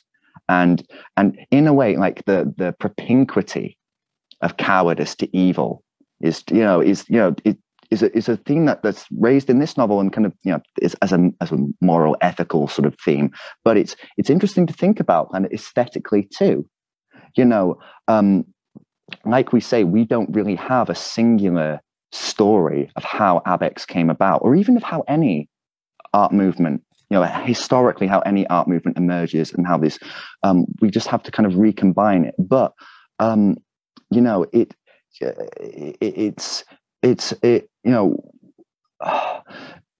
Abexes, we can think of them in a kind of heroic way. We can think of them in a kind of a sort of an uncharitable kind of tabloid way, kind of drinkers, macho kind of casual misogynists, kind of like, and it's like how much are they one and the same, and in what way, and which do you know what I mean? It's this kind of this slightly relativistic, but also it really is the case that sometimes kind of when things shift and when things sort of change, there's this sort of moment kind of, where sort of values in a way seem kind of all up in the air. It's like, do you know what I mean? All these maneuvers and things that you have to do, like we were saying, to get by, or in a way kind of we're using the same kind of, we're using the same sort of things to make the same sort of judgments about art, like, or anything else, what are the right choices, like, what's best for you, really. I mean, taste in that way. Oh, but I'm suddenly reminded, you were just reading your excerpt, and I kind of laughed when Dan Gregory compared himself to Jesus. And I thought, there's one other person in the novel who compares himself to Jesus. Do you remember who it is? No, who is that? It's Circe Berman, because she compares Rabo Karabekian to Lazarus. Oh, yeah. And says, I've raised you from the dead.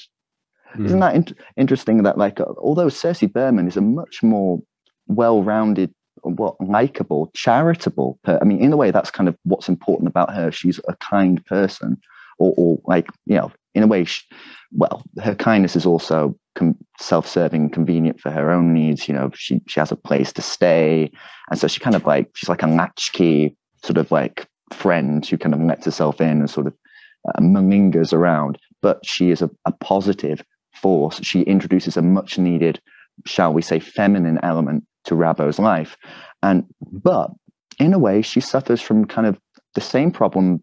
She suffers from a lot of the same problems that Rabo does, and a lot of the same problems that Gregory does, which is that, in a way, she's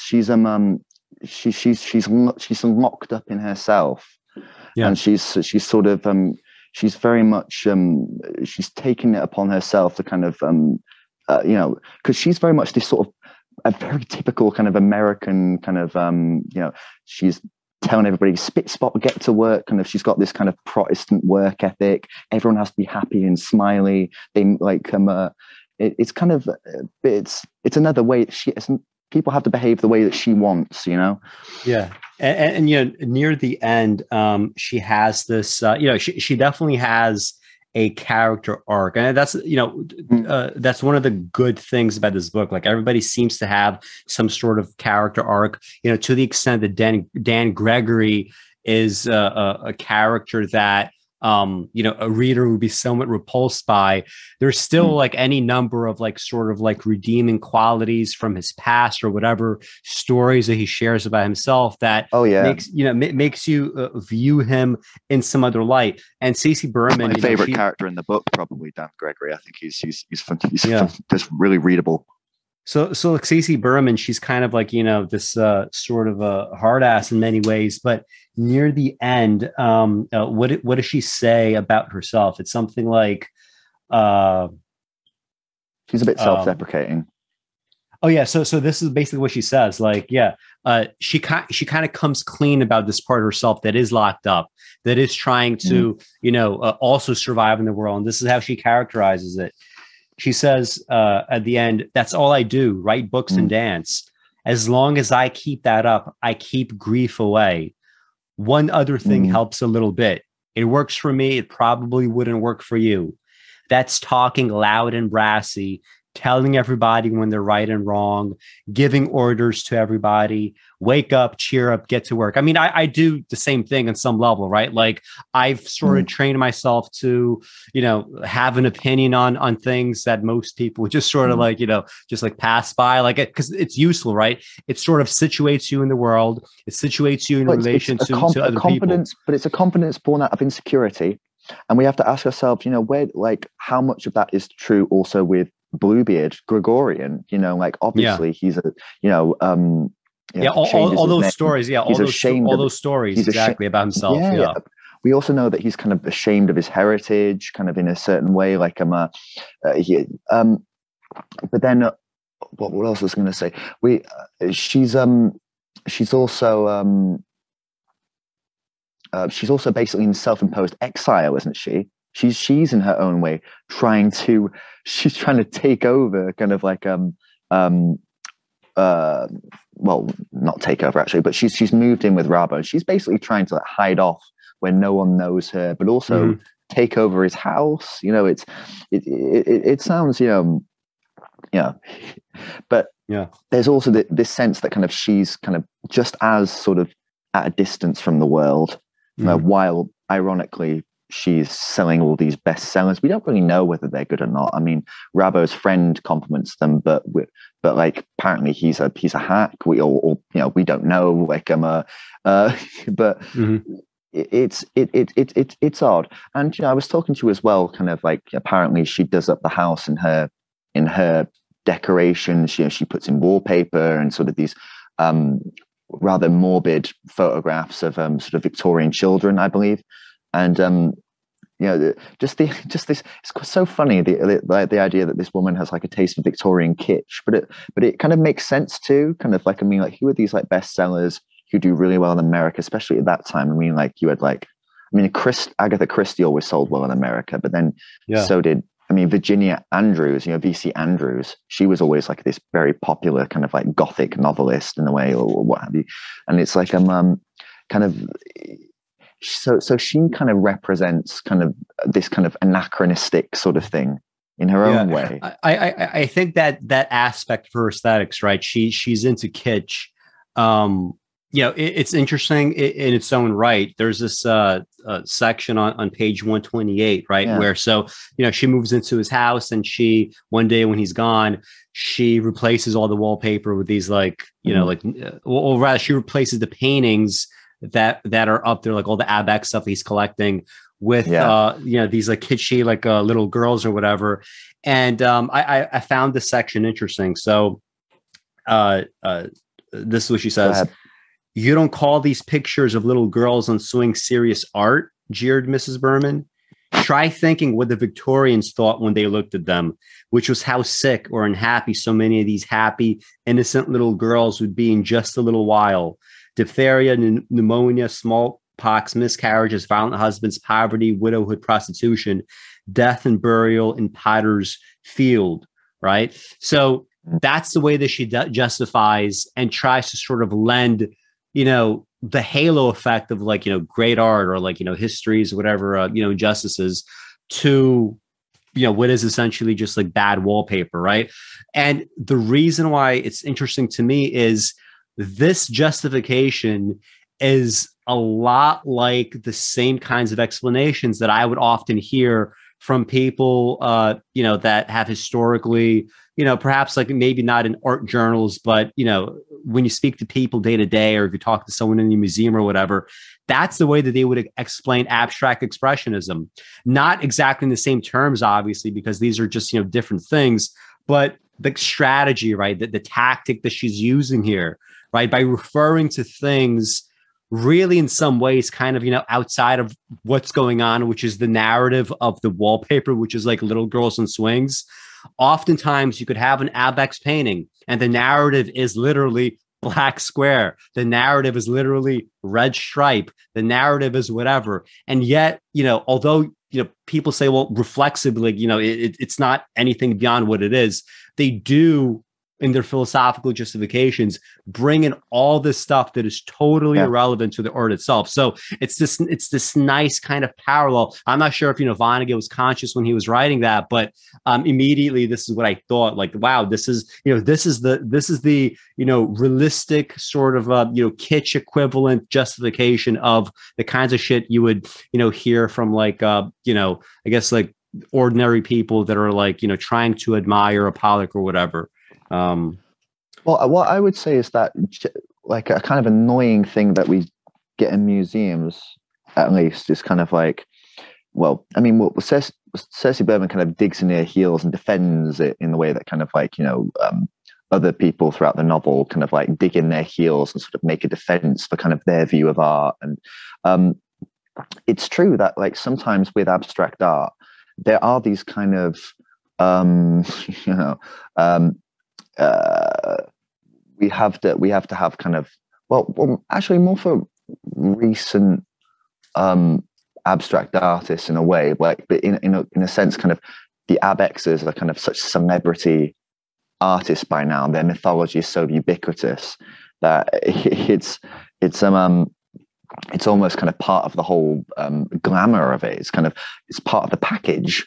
But we do get, war labels that kind of unhelpfully, tell you kind of just regurgitate a whole bunch of cliches at you that kind of, like I was saying, kind of you're expected to accept completely uncritically and all at once.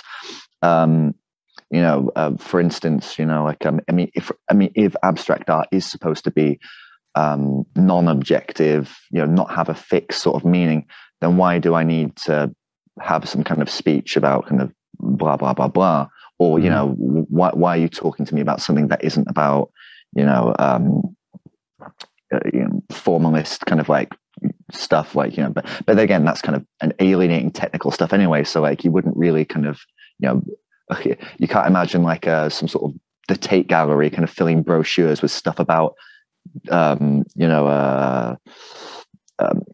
gesture and duration and sort of relief or something like that.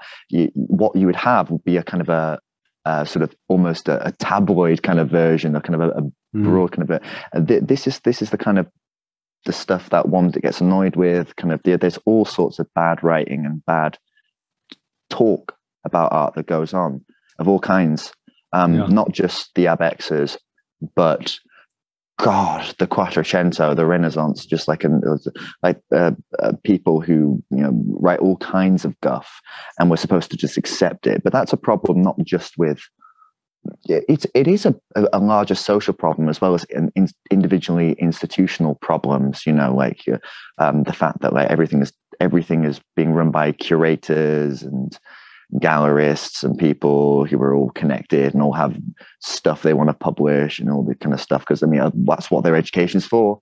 You learn about all this stuff. That's the thing about art history. I mean, when you amass all this knowledge, what do you do with it?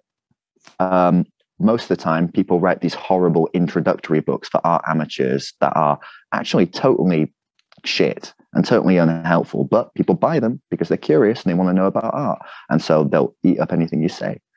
The art talk stuff is sort of it's this thing that happens, like, and like it's in a way it's the hardest part of art to kind of pick through all the kind of dross. I would say though that kind of like the way that Vonnegut just present this thing is that it's not so much it's that it's not a bad thing for people to stand up and defend art and kind of say kind of no, you're looking at it wrong, or kind of like I disagree. But the way she defends the art that she hangs up is she says, think about how Victorians would look at this. It's like, all right, but we're not Victorians. This isn't a what I mean, like this diary, like we're not Victorians. Those, hopefully the little children we see in the street tomorrow aren't going to die of TB or get stuffed up a well, or get raped to death by some chaplain in a workhouse. Hopefully, like we don't live in that world. But this is just the problem. I mean, like it's this kind of artificial. It's a sentimental very kind of repressed kind of way of looking at kind of art, kind of Christian. I mean, for God's sake, the Victorians, like, they had some really beastly kind of sort of contradictory values, very sort of, Church of England, but like very prudish, priggish society, but also awfully cruel, sort of despicable things could happen day to day that no one would talk about because it simply wasn't English, and for her to like point to this art, which in a way represents sort of the deep evil and hypocrisy of kind of like Victorian society, that people would hang up little babies in their halls and kind of go, oh, like, to be young, oh, is to some sort of bullshit quoting Wordsworth, while meanwhile kind of like, children were being like literally sort of like thrown out of windows and sort of like and if they were bastards, put in workhouses, just this horrible and equal society. It's kind of funny. It's funny that, and also horrifying.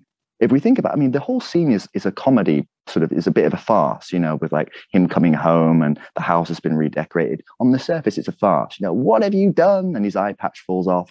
But there's a kind of horror to the whole scene where kind of all the people in the household side with her.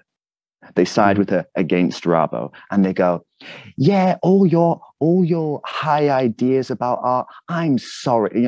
They're almost accusing him. They say, when I look at that art, I feel something. It's like, yeah, but you feel it's just sentiment.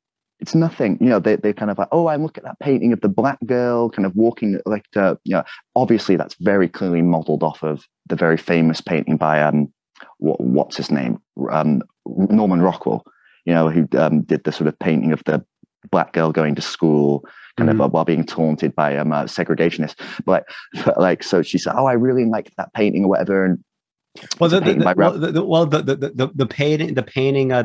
does, it's the painting that Dan Gregory. Dan Gregory. Like, they talk about like, I love that one, and then Rabo says like he would never even let a black person in his house. But like I was actually curious about the painting. I was wondering like how would it look like, because the way that was described, it was more interesting than the Norman Rockwell of like being taunted as you're going, to school, whatever. That's kind of like, perhaps. it's ham-fisted, but the way that this painting is described was something like, a bunch of kids, or like two kids come together, and they seem to be from different neighborhoods, and they're not certain whether or not they should be interacting. Like, I feel like there's much more of a subtlety there, right? There's much more room for poetry, as opposed to a kind of, the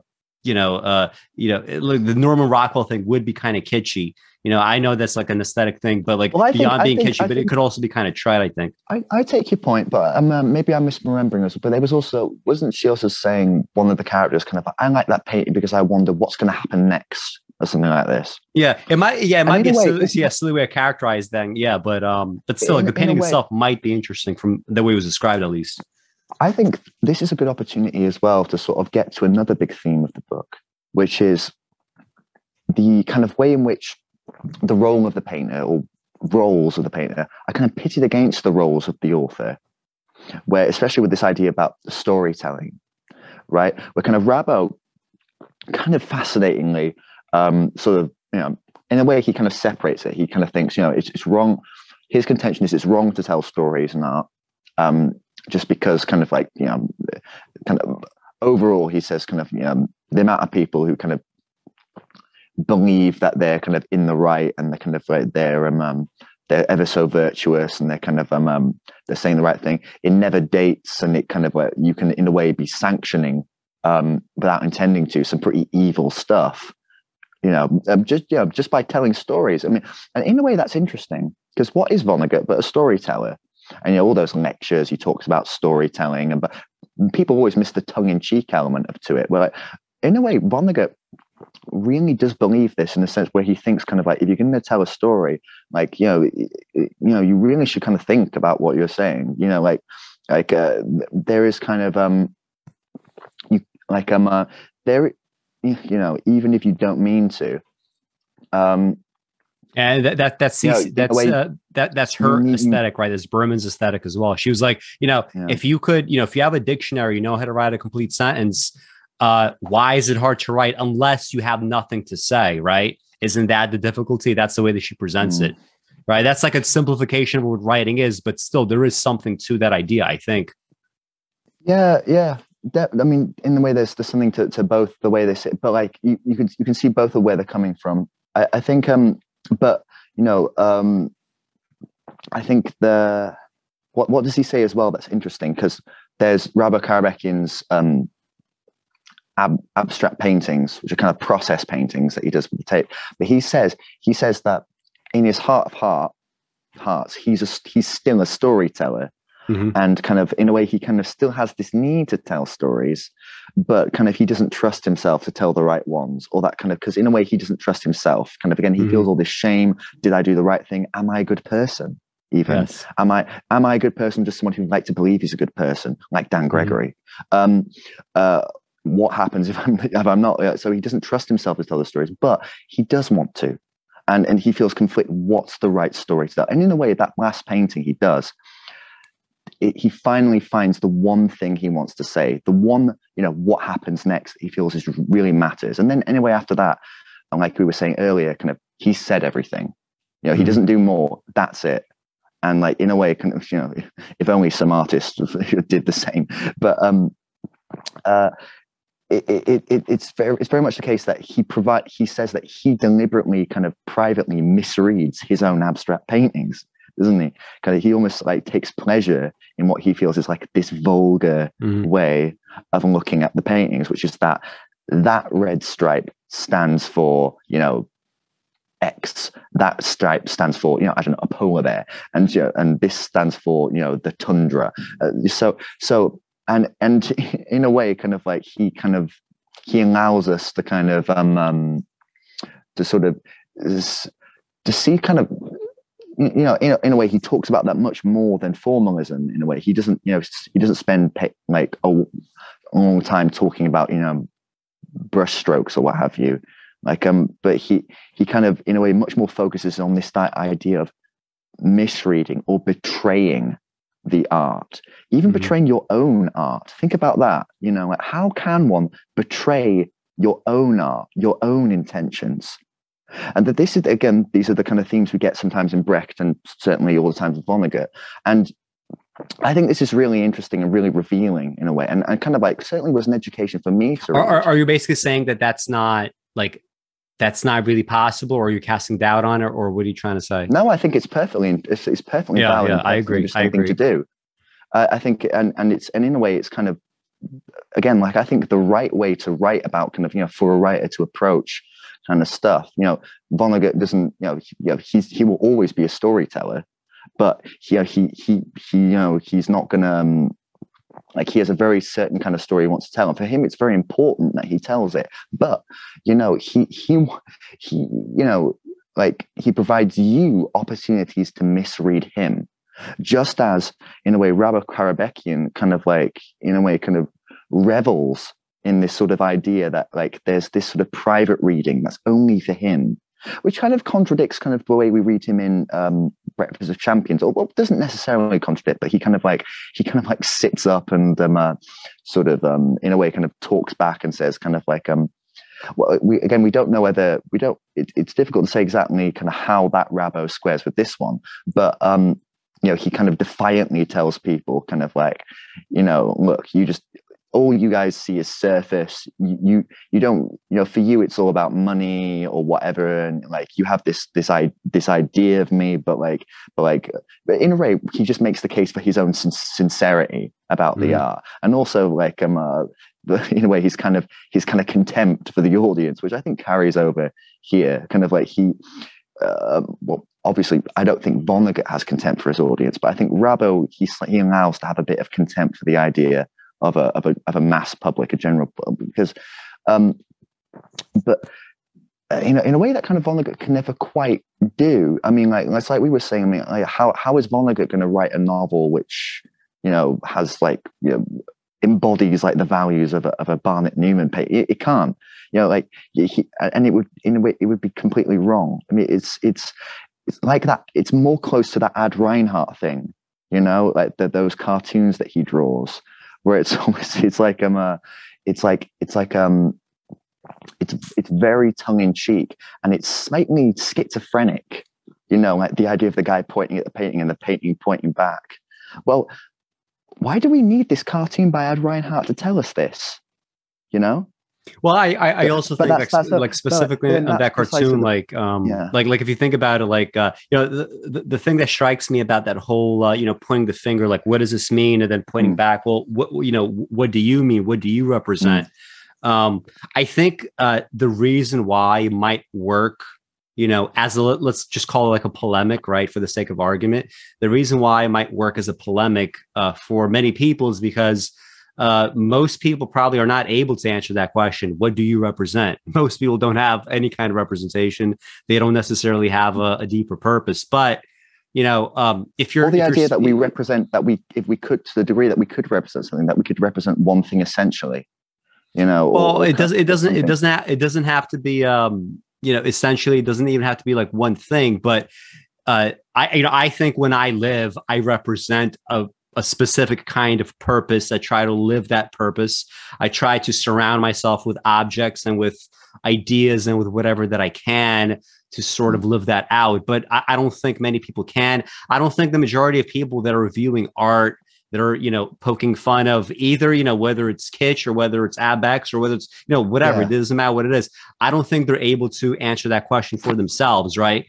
Which is why it works as a polemic, but I'm not so sure it would work as an argument if the audience is, a group of people that really have thought about it and that really do try to live out some kind of purpose. You know what I mean? So that's why that part of the cartoon rubs me a little bit the wrong way. It's nice as a polemic, but beyond that, would it really work with a certain kind of audience? You know what I mean? I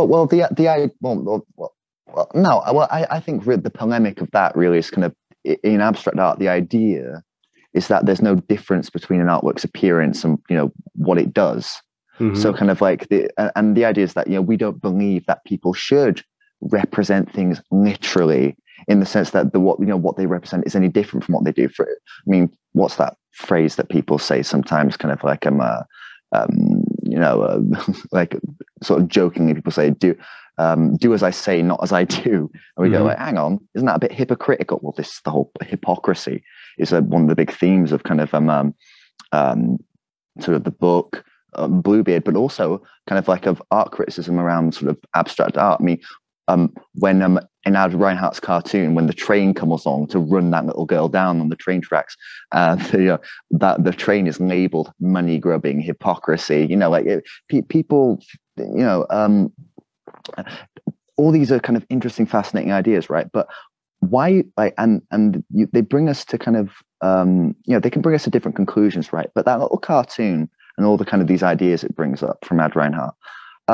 Again, the point is, why do we need that in a cartoon? Can't we just get that from the painting?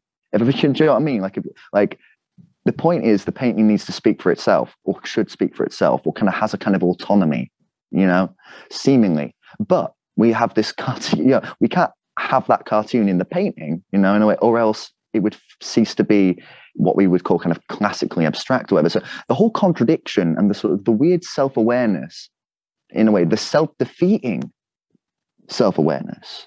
We were talking about artists who in a way kind of introduce things that kind of disturb what we would think would be their intentions. This is kind of something that is there in Reinhardt, and in a way has to be there in the abstract art. Kind of, although again, like we might be ready to accept it, maybe more, it might make more sense to us to either accept it as something entirely kind of, mouth breathingly kind of serious or what have you. But I think, all this is there kind of in Bluebeard, certainly this kind of ironic, deconstructive, postmodern, shall we even say, already postmodern kind of idea about, what does abstraction really mean? It's the sympathy towards the abstract art that the abexes represent, but it's also a kind of a certain kind of, is this the kind of, can it be something else other than this? Because it kind of looks a bit like a dead end too. If all the painters are dead and sort of Rabo Karabekian is in his mausoleum of a house with all these sort of serious, tomb-like serious paintings, like Yeah, is he this really calls himself a abstract? museum guard. So Yeah, is this? yeah, I mean, like, in what way does this really represent kind of abstract values, or not? Or, do you know what I mean? Like, so it's this it's a probing, deconstructive kind of thing too. That's already there, which I like as well. So it's like we were saying, like this isn't just some sort of celebration of kind of a certain kind of art, or like a trial pitting one art against another. It really is kind of like in a way getting to these deeper questions of why make art at all. I was watching The Red Shoes by Pohl and Pressburger the other day. Wonderful film. yeah. It begins with Lermontov speaking to the ingenue, the sort of the young dancer. He says, "Why do you want to dance?" She says, "Why do you want to live?" And he says, "I don't know. There's no reason really. I just have to."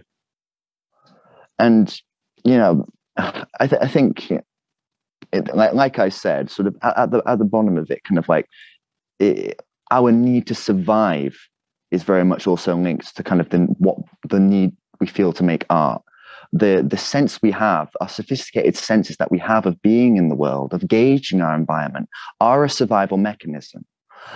We have the sophisticated hearing that we have as Homo sapiens, because over the years we've evolved from the little fish with legs that we used to be to the sophisticated creatures we are now,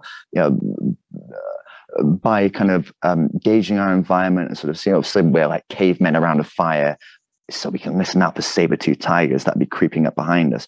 But we also use our sense of hearing to enjoy the lovely sound of music. My sense of space, my spatial orientation, how far away things are from me or how far away things are from one another, is also a survival mechanism. If my house caught on fire and I needed to run out really quickly without crashing into everything, that's but at the same time, I also use that to, I also appreciate architecture and paintings and what have you. So, and they're both the same thing. One is the basic survival level, and the other is a much more elaborate thing that goes into culture. But it's the same mechanism altogether. Our sense of being in the world, it's very much connected. We need to take delight in our sense of being in the world. We need to be able to enjoy our senses, or else, just existence would be torture. We have to find some kind of way, and it's not logical, but it all and things shift all the time. And so I think kind of it's very moving to say I need art like I need love, kind of like because they're both connected deep down at the bottom of things with being human. There's also another side to that coin where kind of liking art can also be just as fraught. And just as, in a way, shall we say, disorientating as like actual existence, reality can be. It can be alienating too. But both, and that for better and worse. It's just the fact of our reality. But again, this is just it. It's part of the whole sophisticated vernacular of this text. I mean, if there's one painter that Rabo Karabekian seems to resemble the most in the book, it would be Barnett Newman, and Barnett Newman's zip or stripe paintings. The vertical lines running down the fields of mostly flat color. And those paintings in a way are in of themselves kind of Donald Judd says about sort of field paintings, they are all at once absolutely flat, but also infinitely spatial, as if they're segments cut out of some kind of just infinite sort of thing, so much more as if the painting moves out from its confines. Already in some abstract art, there is this kind of neither kind of thing where the painting is different things well, I don't know, but the painting is almost on its way to being something else, or kind of sort of seems to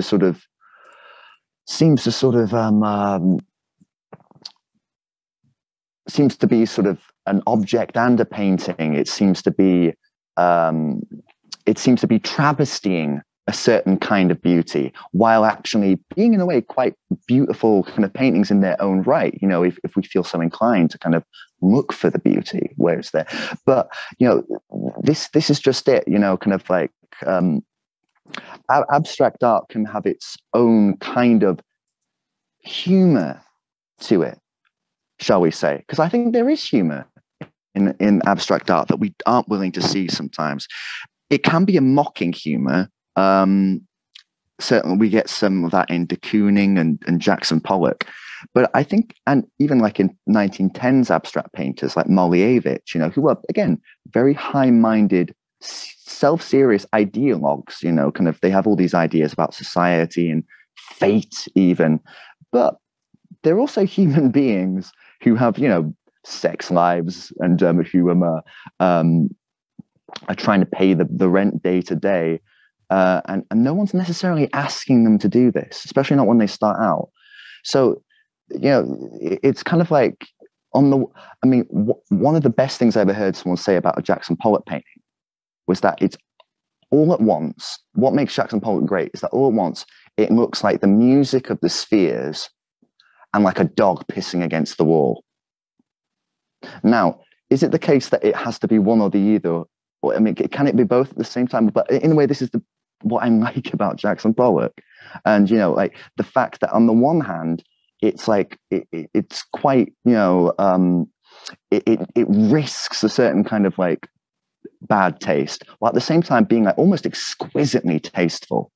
You know, like contradiction, like it's already, I think that Vonnegut is kind of circling around this. I mean, in a way, he kind of literalizes it and sort of makes literary this kind of slightly paradoxical quality of abstract art by of course kind of saying kind of like, well, we can just look at it as if it were a kind of reduced figurative painting. The stripes are people, the field is the environment, or that kind of, and often they're quite funny situations that he describes. You know, that stripe is an Eskimo, that stripe is a polar bear or something like that. But like, you know, I think there was a critic I read once who sort of said sort of the interesting thing. I think it may have even been, I'm not sure. But I think someone like Kenneth Clark, so kind of a popular TV critic, but he said kind of the thing that was sort of great and unsettling about AbX was that on the one hand, it's incredibly high-minded, but also reflects a kind of the vulgarity of American culture. You know, like, how can it be both? Yet it is. So, you know, and if we think about it, kind of what's Vonnegut? Kind of like, you know, but sort of that kind of like this person who does want to be a bit like Brecht, very high-minded, but also welcomes a sort of mass audience. He sort of welcomed, like, I mean, Brecht dreamt about sort of music halls where the working class could come in and sort of smoke their cigarettes and watch, you know, real life dramas play out without artificial conflict that would reflect their actual experiences and what have you. And but so this sort of weird mixture of sort of, you know, sort of a high-minded way of thinking about art mixed with a certain kind of vaudevillian sort of tendency, as it were. You know, kind of like there is something kind of almost campy about the AbXers. You know, are they being frivolous? Are they being serious? You know, in a way, at the end of the day, we're led to believe that they're very serious. Especially nowadays, the curators will say, no. The AbXers were very serious people. They had turbulent lives. They were all addicted to alcohol, so and so, and they were. But you know, again, this is just it's the case that with most criticism, we're led to sort of pick A or B or C or D or what have you, so that we can compartmentalize, and mainly so that it can continue to be sold as a commodity. so that we have like the selling point, and and it distributes properly.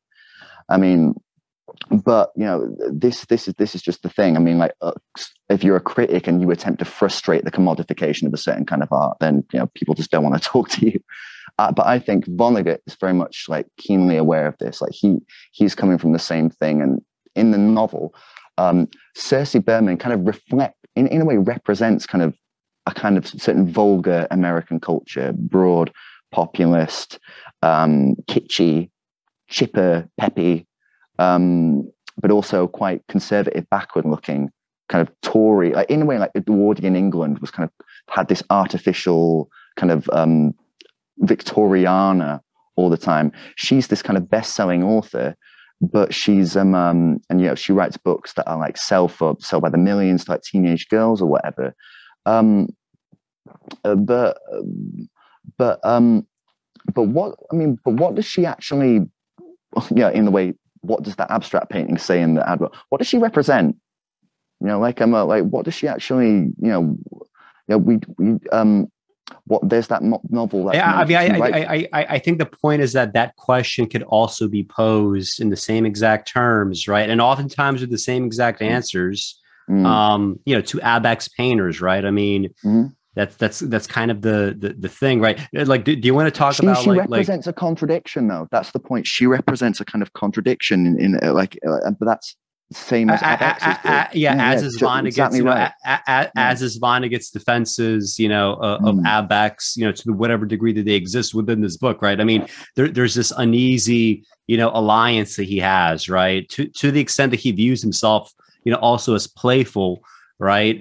There's also this Rabo Karabekian is also a minor character in Breakfast of Champions. True. And in this book, he also paints a piece of Abex that I want to show here. It's called The Temptation of Saint Anthony, and I think kind of how it's used in this book is very telling in different ways. So let me just show this here. So this is The Temptation of Saint Anthony. For viewers that don't know, this is actually a pretty common motif throughout art, right? So we have this, going back, many centuries, of course. And this is, look, first of all, it's also kind of reference to, it's a reference to Barnett Newman, who would always rather ostentatiously name his sort of paintings after sort of, he would like crucifixion or deposition or stuff like that, And I think it's kind of funny that, first of all, the image file here that they use to represent this painting is an SVG, which is, it's like a vector image, which can only be done with extremely simple colors. So first of all, there's that little piece that this is the way that technologically would be represented, after this book is written decades ago. Anyway, so Karabekian, he appears in Breakfast of Champions, and the role he plays there is so there's this I forget what city, the name of the city that they're all in. It's the Midland City Arts Festival. So all these people are invited, and a bunch of people are upset at the fact that the city has purchased for, I forget what the price is, this painting, right, for itself. And so a bunch of people are upset. One critic, decides to shit all over this painting. So Rabo Karabekian, he stands up and he starts to defend this painting. And I find that the defense very compelling, but the irony to me is that the power of the defense comes from, in a sense, everything that this painting is not. So let me just read his defense of it. So he stands up after someone says I've seen better pictures done by a 5-year-old. So he stands up, and this is the way that he defends it. The painting did not exist until I made it, Karabekian went on. Now that it does exist, nothing would make me happier than to have it reproduced again and again, and vastly improved upon by all the 5-year-olds in town. I would love for your children to find pleasantly and playfully what it took me many angry years to find. I now give you my word of honor, he went on, that the picture your city owns shows everything about life which truly matters, with nothing left out. It is a picture of the awareness of every animal. It is the immaterial core of every animal, the I am to which all messages are sent. It is all that is alive in any of us, in a mouse, in a deer, in a cocktail waitress. It is unwavering and pure, no matter what preposterous adventure may befall us. A sacred picture of St. Anthony alone is one vertical, unwavering band of light. If a cockroach were near him, or a cocktail waitress, the picture would show two such bands of light. Our awareness is all that is alive and may be sacred in any of us. Everything else about us is dead machinery. I have just heard from this cocktail waitress here, this vertical band of light, a story about her husband and an idiot who was about to be executed at Shepherdstown. Very well. Let a 5-year-old paint a sacred interpretation of that encounter. Let that 5-year-old strip away the idiocy, the bars, the waiting electric chair, the uniform of the guard, the gun of the guard, the bones and meat of the guard. What is that perfect picture which any 5-year-old can paint? Two unwavering bands of light. Ecstasy bloomed on the barbaric face of Rabo Karabekian. Citizens of Midland City, I salute you, he said. You have given a home to a masterpiece. Now, the reason why I find this compelling is, I mean, it's extremely well written. Later on in the book, as you know, one of the characters goes crazy. He sees other people as, it's quoted as, unwavering bands of light. Now, the reason why, you know, this painting is of any kind of interest to me at all is because not because it's this, you know, abstract expressionist painting that I could look at whenever I want and I see, you know, some avocado green and a band of orange. It is more so the fact that this is the way that it's been described. This is the way that it's been put to use in a way that is decidedly non-abex. It's been put to a use that has a very clear narrative, a narrative that is extremely well wrought, a narrative that is not merely, you know, a vertical line against avocado green, right? It is in so many ways, like it has the playfulness of abex, even this passage does, but it has a narrative heft that the narrative of one band of light against green would not have, right? Without this additional description. And so much even, you know, of this book and also of Bluebeard, right? So much of the power of some of the descriptions of abex comes from the narrative force of a guy who sits down to write and says, I'm going to meticulously craft my prose. I'm going to give it the kind of meaning that Circe Berman might be okay with adjudicating, right, for herself, as well as, you know, for the poor of society. I will not merely allow, you know, this pure abstraction to speak for itself. I can't, right? Text requires something meaningful. You can't just, you know, sit at a typewriter or, you know, at a word processor and just randomly put some, you know, string together letters, or, you know, or even have like a book that is nothing but, you know, beautiful image after beautiful image that doesn't go anywhere, right? So the irony that I find in this, you know, very compelling defense of this painting, it comes from a textual narrative that is impossible to be taken at face value in any kind of abex, right? Compared to, like, you know, like I think this is an excellent painting by Cezanne, right? This is also Temptation of St. Anthony. When you compare this to the way that this was treated in the past, like, I think this is much more compelling, right? Anyway, these are some of the ironies that, you know, not only exist in Bluebeard, but also float in and out of his other texts, right? So I'm not sure if you have, you know, any input on that, but I do find it a very kind of interesting kind of irony. Like, his playfulness is there, right? He could take that from abex and he could sort of claim ownership of it. But the only reason why it works for Vonnegut is he has a narrative that on its face is like the narrative that we see here in the Cézanne painting. It's not this book has much less in common with this painting than it does with this painting. That's true of Bluebeard. That's true of Breakfast of Champions. The Bluebeard has more in common with the Cézanne than it does a Barnett Newman, is what you're saying. It had same thing with any Vonnegut novel, I think, almost by definition. What does well, the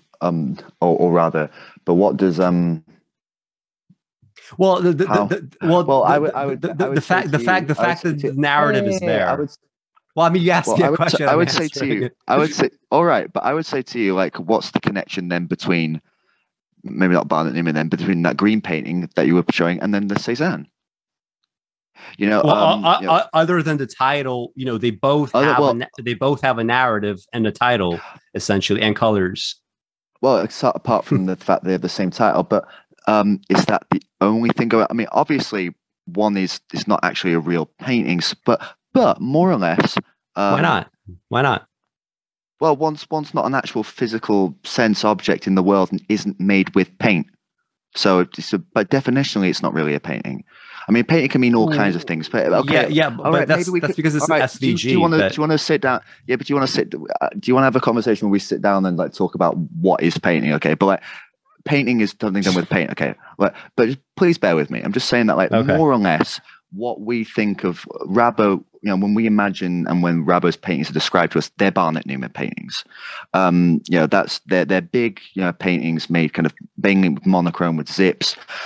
And I kind of see the point you're setting up here, and but I think really the thing is, I mean, like, for instance, a lot of the work in or around kind of Newman's paintings.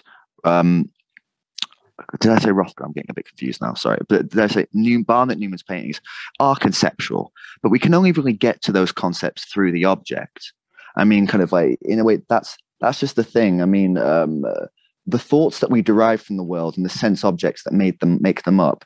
I mean, why compartmentalize them? I mean, this is the whole point with Vonnegut here, that he's trying to kind of expose and confuse and deliberately misapply kind of the wrong kind of way of reading to different things.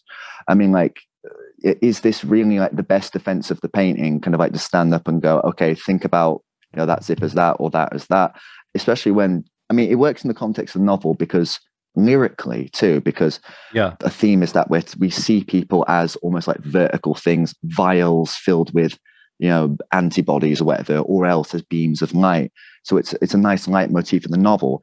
But I mean, the whole point, I mean, what I think is more important within kind of his big speech to say, like, listen, I mean, like, you say that like it could be done by a 5-year-old, but like that kind of single-mindedness, that effortless single-mindedness that you get is something I've taken years to perfect, and like, and also the fact that kind of it's about orientation, right? Kind of like, you're supposed to think about the stripes in relation to your body, the actual boundary of the work becomes its most significant feature, in a sense. It has autonomy, but it's supposed to, it in a way, like those paintings in the cartoon by Ad Reinhardt, it's pointing back at you.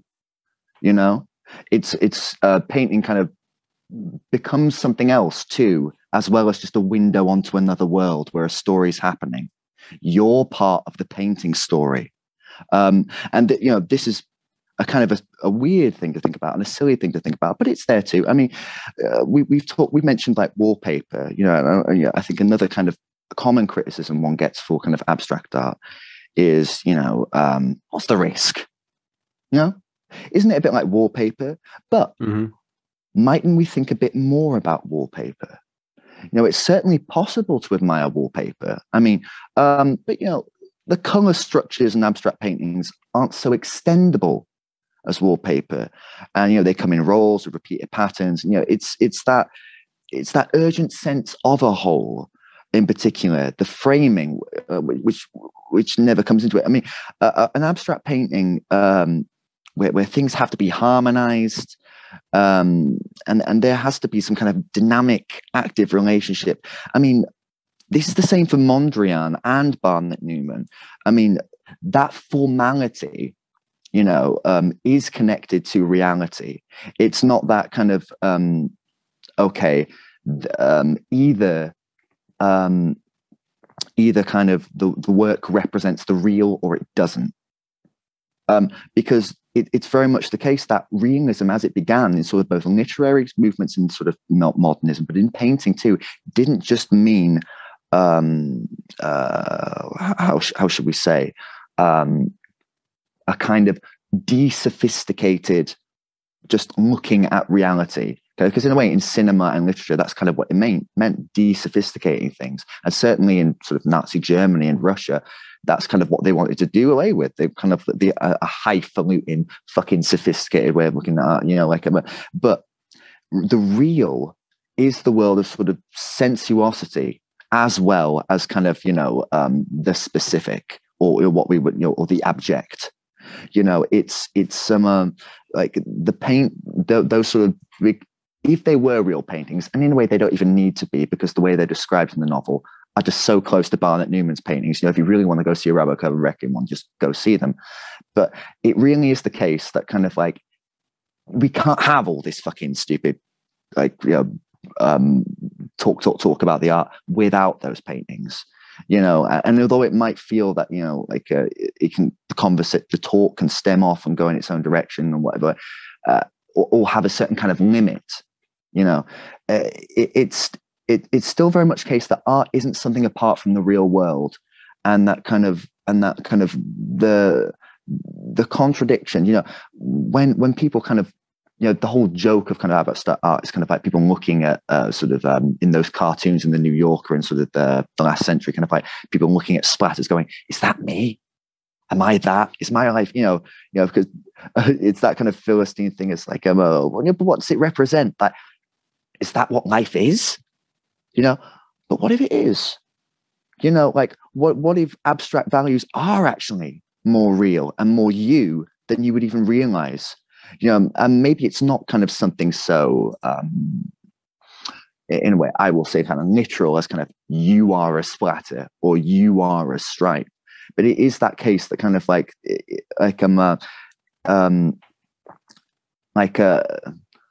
how to kind of nip off this thought, because I've already said it. Basically, it's that the in that Greenbergian sense, kind of it's not that it's there's so much more to connect to and think about and to feel, and I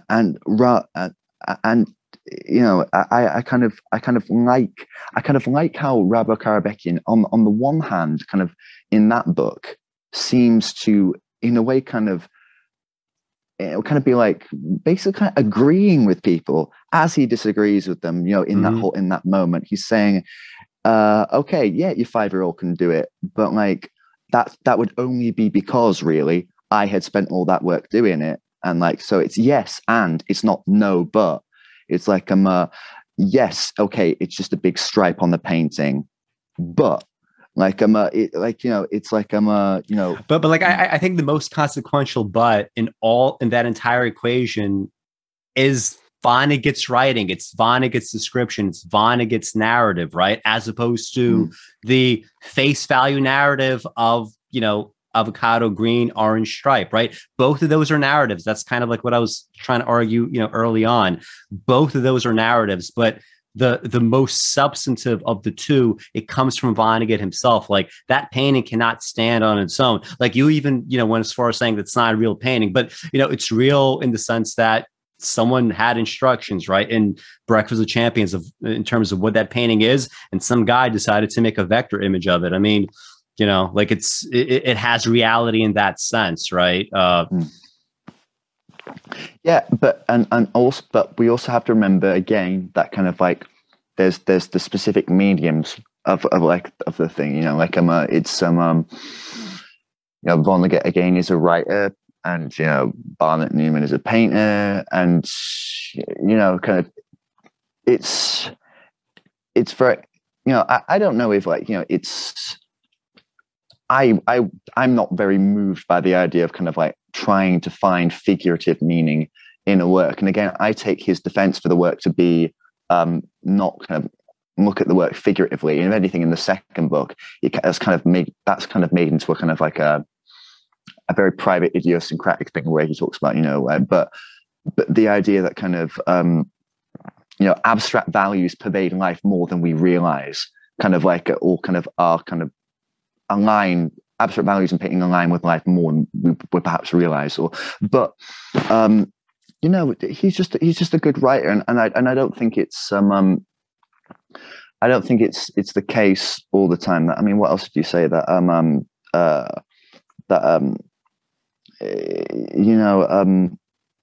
sorry, I'm trying to recall kind of the first part of your point as well, because we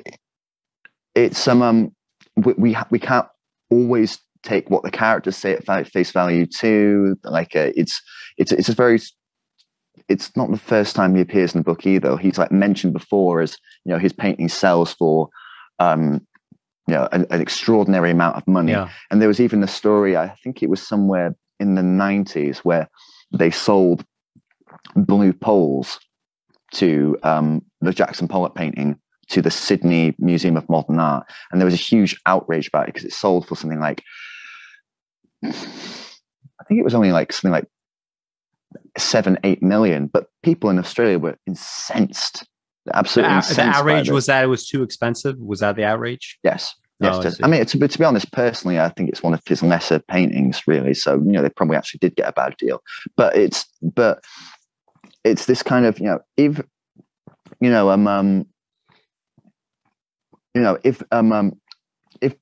really the thing that wins people over and the thing that has the most influence in the world isn't artists or even critics, it's the kind of the collectors and the kind of the sort of the gallerist class. What you see the most often that sort of makes, if you see something enough, you just eventually kind of, it's not strange anymore and kind of seems perfectly normal. I mean,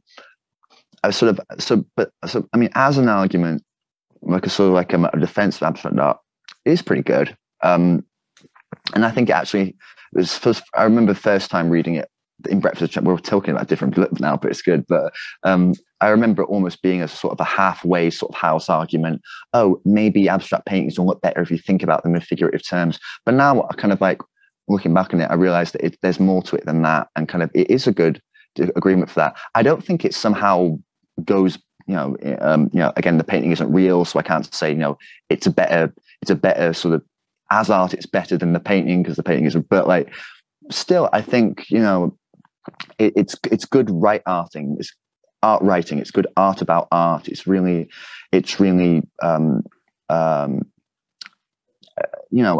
it's oblique. It's oblique, but in a good way. Like there is a way to do that. Yeah. Like before we started recording, you said something about there's like always like a lot of like bad, like cultural writing that's trying to turn art into something else. I think of James Baldwin's book, The Devil Finds Work. It's a book of film criticism, but he's not really evaluating, all the time, like quality, right?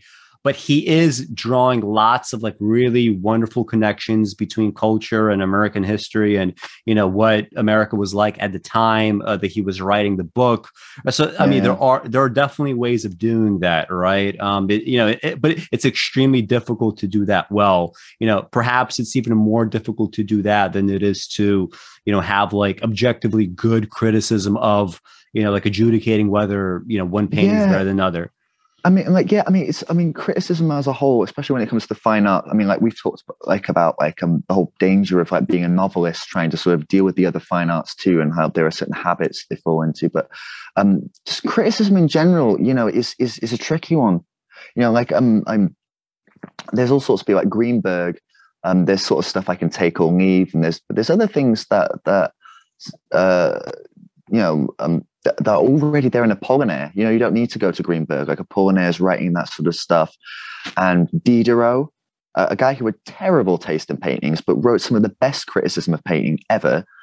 You know, and it's like that, you know, criticism just as much as painting, like, you know, can be filled with all kinds of contradictory things, all kind of contradictory values. And unless you're in the know, or else you particularly enjoy people presenting to you contradictory values, it can be quite kind of, you know, alienating, or kind of you feel like, you know, just give me a side, man, or kind of like but I like yours. I do like that oblique thing where kind of, you know, it's not just some critic, I talk, you listen kind of shit. You know, it's, you know, I don't like that. You know, I don't need to be, you know, some master telling me like how to make up my own fucking mind. But I like people to playfully sort of introduce, as it were, kind of, and you know, there are these amazing anecdotes about Greenberg. You know, Greenberg like wrote some essays of middling quality, but his real value was kind of, he would make these visits to art schools in England, for instance. I've heard stories about this secondhand from other people, but one time he visits, I believe it's the some sort of college in Cambridge or something like that, and he walks around the studio, and he comes up to this sort of abstract sculptor who's like spent ages, you know, working on this floor-based, angular sort of Anthony Caro style sort of sculpture, sort of constructed sculpture, not actually chiseled or anything like that. It's welded stuff.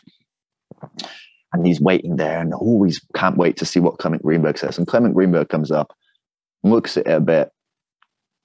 It says, "What's so good about right angles?" And then just goes away. Like, and it's like, and it cuts right to the core of the thing. Like the guy's like, you know, what is good about right angles? Why was it, you know, like comes up to another person's work. Have you tried taking that out of the middle? No? All right. Like, like, it's just all this stuff that anyone could say in a way, you know, or you could imagine anyone could say, even kind of people who don't know much about art, but absolutely is the most raised, you know, it's like kind of, I think the best criticism is like that, you know, like it's like, there has to be a kind of a, you know, like if you'd almost lingered there and tried to kind of, you know, in a long-winded way, kind of tell them exactly why, blah, blah, blah, blah, like why they should do that, it would have taken away the force, the perlocutionary force of the criticism, the rhetorical nature is part of it, the fact that kind of it has to be dropped unaccountably, but at the same time, how that absolutely clears away the cobwebs somehow. You know, we get all this in Bluebeard, we're getting all this stuff that kind of in a way should, you know, grate again, because it represents all this grating, contradictory stuff in our life and society. It should, in a way, be just as grating and just as much as an irritant for us. But in a sense, it helps to clear away the cobwebs. By the end of the novel, we go kind of like we're thinking on the way, you know, what is so good about paintings of great men of history, or what is good about, you know, people, you know, spending hours drawing a fucking cow, you know, or like, you know, I've seen enough paintings of this done well, and to by the end you're kind of going kind of, oh, well, you know, maybe. So all along the way, it's kind of like you're being led in a kind of gingerly kind of way, like one place to the other with this sort of thing, and you're not being forced into it. It's kind of, you know, I'm not saying this work is some sort of critical exegesis where he's kind of laying out manifesto like his ideas about fine art or whatever. But it is oblique, right? That's why it works, yeah. Right? The obliqueness makes it work. It's a good book. It's a good narrative, and you know, it's a good. I think it's a good sort of book to kind of. It does give you a kind of. It gives you a sense of some sort of clarity. You know, you do feel coming away from this book kind of like that, you know, well, when I first read it, and when I read it, I was a little bit kind of like, I was at a highly sort of pressurized point in my life when you're coming out of art school. You know, you're kind of, you feel very jaded about certain things, maybe kind of like you read this book and you go kind of like, you kind of can't, like, you come away from it with this kind of, yeah, you know, like a serious art, but not to be kind of a self-serious loser, you know, kind of like, you know, like I think that's what he represents in the most broad, stupid. If I had to essentialize Vonnegut, that's what he represents, you know, kind of like high-mindedness, but not sort of like a fear of kind of like narcissism, you know, like an absolute sort of refusal of that kind of like you were saying, like cultural like chauvinism, like what do you like, sanctimonious kind of thing, like, because I mean I don't know how many artists like you're friends with, that you like socialize with, but I meet an awful lot of people who are like really quite narcissistic, you know, artists who have all sorts of kind of high. I mean, they're not Dan Gregory. That's the norm, right? That's kind of the norm, I think. Yeah. But yeah. I mean, God, I could tell you a story about a chap I met the other day who like he really did believe he was the second coming of Christ. But like, there's that grain of narcissism in every artist. And in a way, I think it's almost kind of unavoidable. You need to be a little bit self-obsessed. Yes. I mean, you need ego, right? You just need to have the ego not get out of control and, you know, blur your vision, right, in terms of reality. But in a way, everyone needs a little bit of ego, not just artists. Everyone needs. I agree. It's a problem. It's a problem. It's a creative problem, but it's also a universal humane problem. And it's like so. In a way, we're sat here talking about art. Like, in a way, all of what Vonnegut's talking about with art is really just a metaphor for what's really just, you know, the human. And, you know, we touched on this idea of humanism earlier. Humanism is just as conflicted as art, because obviously to make art is to be human. And it's gosh, isn't this philosophical? But this is entirely a thing where we were having our last conversation. We're saying like, oh, really, Vonnegut, an anti-humanist? Like he's a card-carrying humanist. Yes, but humanism. You know, I was talking to Zeke the other day, and he was, you know, saying like yeah, I think he is a pessimist in a way. I think there is a lot of really negative, like in a way, kind of horror in Vonnegut. A horror he feels towards the world. In a way, just a reality. Oh, we have to, you know, life, death. Jesus Christ, it's pretty heavy. Where would you put him on the spectrum, though? Like, you know, like optimist, pessimist, realist. Yeah, I think he could be called a realist more than anything. I don't necessarily understand the scale there. Like, I don't think he's a nihilist is the important thing. I think he obviously, in this book especially, I mean, in a way, hatred of women and like cruelty towards women is really kind of the metaphor kind of for the larger problem of, like, you know, humans are really cruel. It's a kind of cruel and feeling universe, and kind of, but that's, you know, the kindness of women. Like, I mean, maybe it's a bit of even maybe, who knows how well it's aged now. I mean, like, I've known all sorts of cruel women, and like, and you know, but yeah, the idea of kind of like effeminate sort of kindness and warmth, like the value of love and kindness and charity, like it is a huge thing in this. I mean, and that's kind of the thing that kind of is sort of the redemptive thing about Circe Berman in a way, and about sort of the other kind of sort of, in a way, quite the minor sort of figures in sort of Rabo Karabekian's life who are women, kind of, in a way, that's kind of the fact that they're all these women who help the men along and are such sort of positive forces, but like just no one thinks about them or spares a second for them. Like, God, isn't it great, this kind of that maternal instinct kind of in nature? It's like, it's the one thing that's really good about nature, that kind of like, you know, that, you know, we want to care for things sometimes, or just on a whim, we'll just kind of we'll see a vulnerable person, and we'll want to protect them sometimes.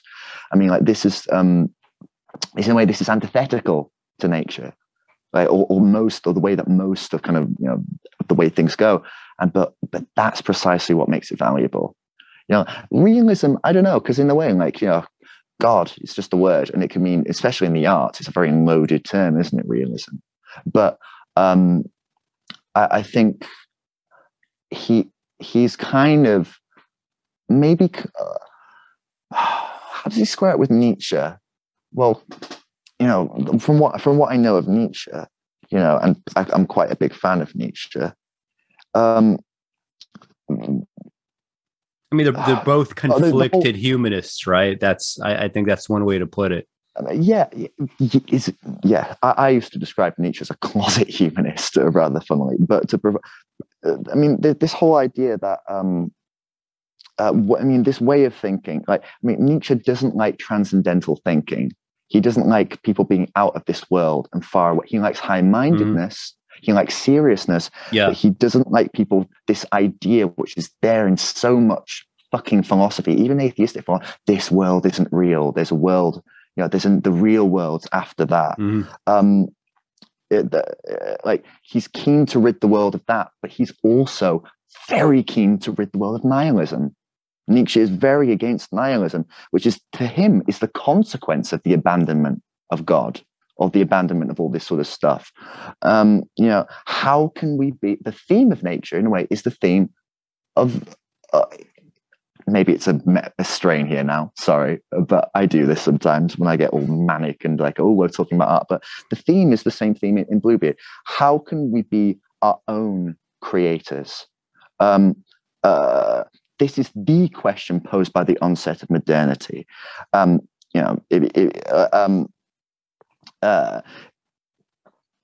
you just look at the world of shadows, you'll live the existence of a shadow, and then you fade away.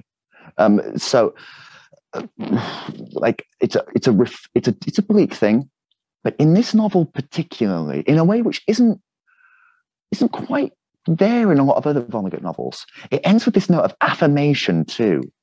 I think that there's very moving conclusions to some Vonnegut novels where you almost feel a lump in your throat, but I don't think they're quite as affirming as kind of the end of Bluebeard, where we really get to go into the shed and we get this now it's the women's turn. What do you want to kind of talk about that? I'd be interested to know kind of what your thoughts are about kind of that as a conclusion and the painting itself. Now it's the women's turn, or is that the name for it? I believe. Yeah, it's an interesting title, right? In the sense that, going back to what we were saying about this kind of effeminate kindness. I mean, this is beyond even the books, right? Kurt Vonnegut's own life. Many, if not most, artists are narcissists. You see this, playing out negatively in their relationships, right? They mistreat their wives or they mistreat their husbands, again and again. This is just because, they're self-absorbed, right? So it's it's hard to, it's hard to not ignore other people. I have to always remind myself consciously, Alex, you have people in your life that love you and respect you and that you love and respect. You have to make time for them, right? You have to be kind to them. You have to make sure that they continue being part of your life, irrespective of the fact that you also have this Nietzschean desire to, overcome the self and to be greater than all the time for its own sake, right? As an artist. And Vonnegut, he was, he took in, so many kids that weren't his biological children. He was constantly, I've heard about that. Yeah, he was, constantly feeling kind of, underwater in a sense and always working hard. It's not surprising this comes out, in his books. This idea of, now it's the women's turn. There's a couple things, right? There's a slightly sinister reading in the sense that, we have this, kind of war that has just ended. Right. And, what usually happens is in a war is, the men get killed off and then it's the women's turn. Right. Which means they get raped and oftentimes, killed after the fact. But then also, this is a painting that's done on the day in Europe after the war. Right. So right after the war, it's supposed to be this kind of, optimistic kind of end. Reconstruction as well, kind of if you think about sort of the post-war sort of socialist view of kind of Europe. I mean, in Britain, we had Clement Attlee's NHS and the idea of the welfare state, which was kind of part of the optimistic, as well as kind of, the booming of America as a superpower. So optimism, but like you're saying, also kind of the women's turn. Yeah. Also now the women's turn being okay, this is the world that men have created historically again and again and again. They seem to be creating the same kinds of worlds again and again. What kind of world might these women here create, right? As they're, coming out, from the rubble, right? As they are, now survivors, right? In this kind of it's a post-apocalyptic landscape in some ways, right? So that's another way that I would read the title of the painting. In a way, it makes us we were saying as well that kind of Marigny, and sort of remember we were saying that she was the one sending letters to Rabo Karabekian. She was kind of and that she was in a way much more kind of his kindred spirit, like much more kind of a nurturing influence, because she was always around and she would go to art galleries with him. So like the idea is that kind of like sort of all this is can come out of the background. By the end, Marigny has married a guy and she has kind of influence and power and lackeys. There's this idea that kind of, the tables literally turn and kind of the pockets turn as well. So kind of like a shift of a balance of powers. It's like the idea that literally kind of now women have the opportunity to sort of like make their own choices and follow their own passions and be artists in their own right too, which is kind of, was in Vonnegut's time was kind of, it's like happening, like even kind of in the modern art world, if we think about Abex, it is a very male dominated thing. I mean, there were female abstract expressionists, but again, most of their recognition is much later, retrospective, posthumous, actually. I mean, the second gen of Abexers, there's a lot more women, Helen Frankenthaler, Joanne Mitchell, et cetera, et cetera. But now all the biggest selling kind of modern artists in the way, kind of like the fine artists are kind of like women, or else they are kind of people who, previously, it used to be like incredibly showy. Basquiat, he's black and he's selling, in like galleries, but now it's much more kind of a diverse sort of thing, and it's like it's much less. It represents a much less narrow cast of sort of human society, human culture. I mean, maybe it is just the case that kind of he's saying here that kind of like maybe it is a male problem. Like not that men are the problem, but like maybe it is kind of the fact that kind of is there something about kind of men? Like I don't know. Like I am kind of pessimistic about that, though. Like I don't necessarily believe that women would create a better society. I mean, like going back to this idea of like don't trust a survivor until you find out what they did to survive. Well, what did she do to survive? Did she essentially forged an alliance with a fascist? You could say it's for the sake of surviving, but after the fact, after the war is over, after she forged this alliance, she could now ride off into the sunset rich, right? She now has she still has the trappings of power, right? I think it's very important. She doesn't give it up. It's also very important to point out that the guilt she puts on Rabo Karabekian, and in a way the guilt that Rabo Karabekian assumes, I think it's entirely unfair. I agree. He is not responsible for getting married for Marigny's abuse. He is not an enabler of her abuse. He was a child. He was in love from her from the beginning, and she. I mean, again, she didn't have a lot she could do. Like she was kind of in an abusive relationship, but the fact that by the end, kind of like she's all saying that she's making him feel so guilty. And it feels kind of manipulative when she's the one who brought him over. She's the one who pulled. And then we have Circe Berman, who in her own way is a kind of manipulator, kind of like in a way, she gets what she wants,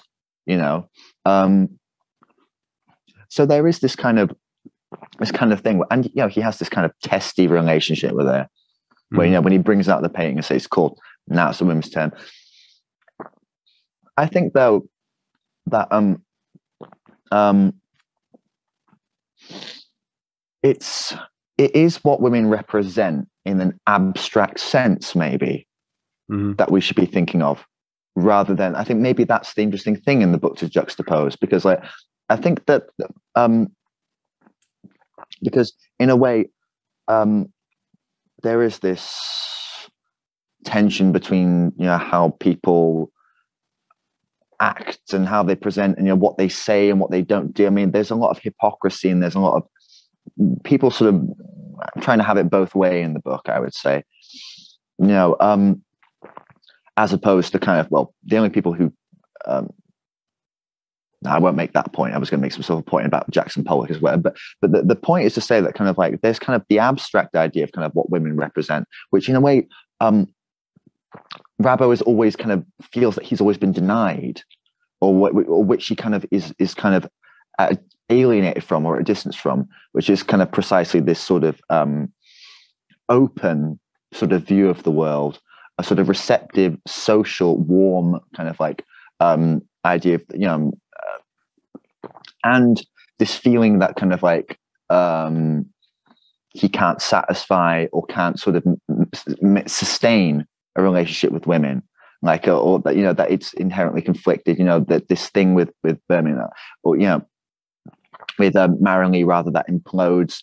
So it's kind of like there's this idea that he thinks women represent or should represent, or kind of in a way that they that kind of that they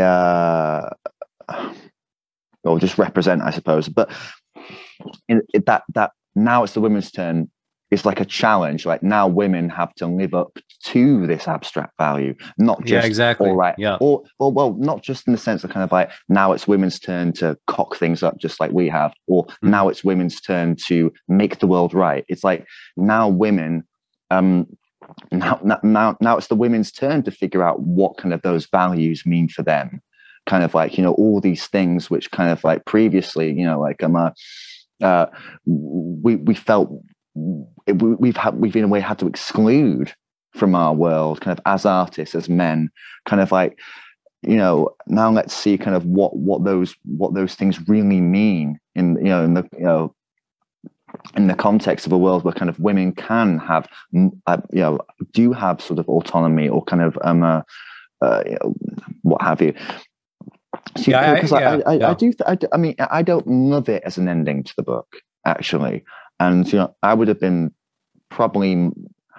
liked for them to go into the shack and found something else except that painting.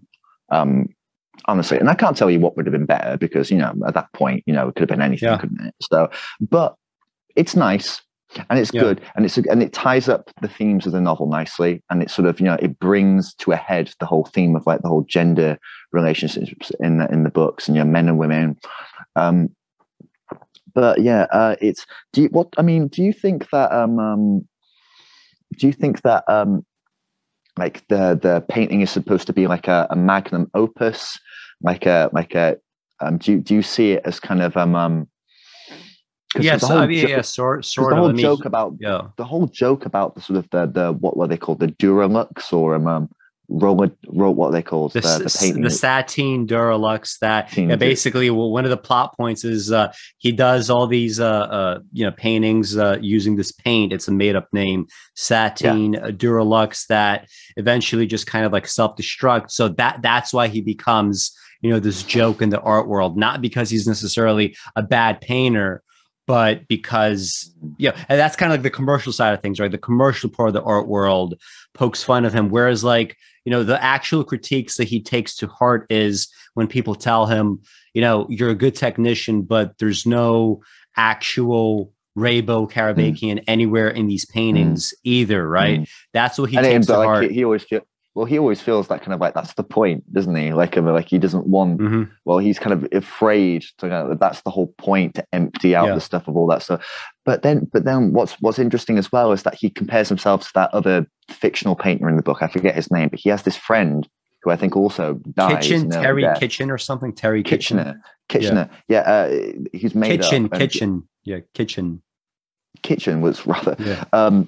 But he always compares himself like negatively to that painter, which is interesting too. So like there's a sort of inadequacy there too, where kind of he almost feels like the abstract art is kind of harder in a way. Well, he's proud of the well, he feels shame because they're made with this bad consumer acrylic that decays, and he becomes like this joker. It's very funny, I think.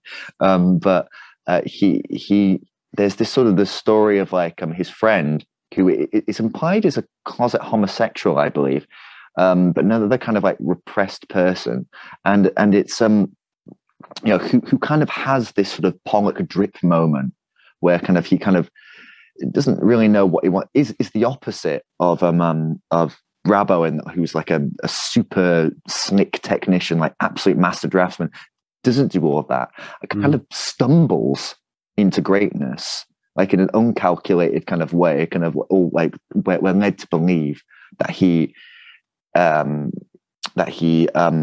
contrives this kind of Jules Zalitsky style spray rig where he like uses aerosol, and like and that this has some sort of incredibly sensuous result, that kind of but then there's also that joke as well that there's a little that one of the most talked about paintings of his has some sort of Rabo Karabekian fragment in it, that Rabo Karabekian like contributes I remember that. a little sort of hidden foot, or is it like a foot that he puts in the painting or something? I forget, but it's a similar thing that he does with his like final painting, where like little bits and pieces, little corners are supposed to be, it reminds me, like the way it's described reminds me very much of like what looking at a Bosch painting is like, right? These like those kinds of details, you know what I mean? Well, kind of like a Bruegel kind of like when I read kind of the description of Now It's the Women's Turn, it sort of sounded to me like a Bruegel kind of like painting, like you get with the sort of like a big complicated scene, what else have we not talked about with a novel that we really should, do you think, Alex? Well, one thing I guess we could close on this is so Sure. in our notes back and forth, I do take your point. So like one thing that I mentioned is like, let's talk about the fact that there's this kind of like commercial critique going on in some ways early on, where when Dan Gregory describes his apprenticeship and he was asked to essentially create this hyper realistic ruble that could pass for a true ruble at the marketplace, and he tries to do that. That seems to be a kind of commercial critique, and your response was, you don't have to take that so literally, because we have examples in the past, right? We have in Greece we have the famous painting of grapes that birds are trying to eat and they crash into it. We have, the Pope asks for a perfect painting and you get this perfect circle. But to me, it's almost like, those other examples are simply, the specific cultural and historical strains that are specific to those periods. So when we think of the way that art is treated in ancient Greece, at least, mythologically, right? We have myths, for example, where poets would show up, on cliffs, and they would sort of, battle each other almost in a way that rappers battle each other today. And the ones that have the inferior poetry have to be thrown off a fucking cliff or something, right? So you have this like hyper kind of competitive aspect that would be represented by, hey, can we do something so realistic that birds will mistake it for actual food?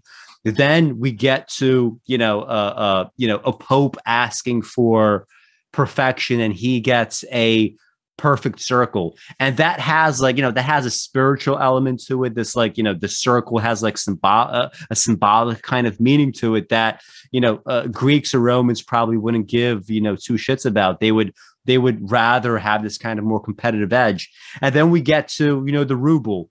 The ruble speaks to another cultural current, and that is, you always had obviously some level of commercialization, but obviously this kind of, goes into hyperdrive, in the 19th and 20th and 21st centuries. So, maybe if you have like any comments on that. You mean, the commodification of art? I mean, well, obviously it's a big part of the, well, not a big, but it's part of the criticism of the novel. And you've read the introduction where he mentions the kind of this almost.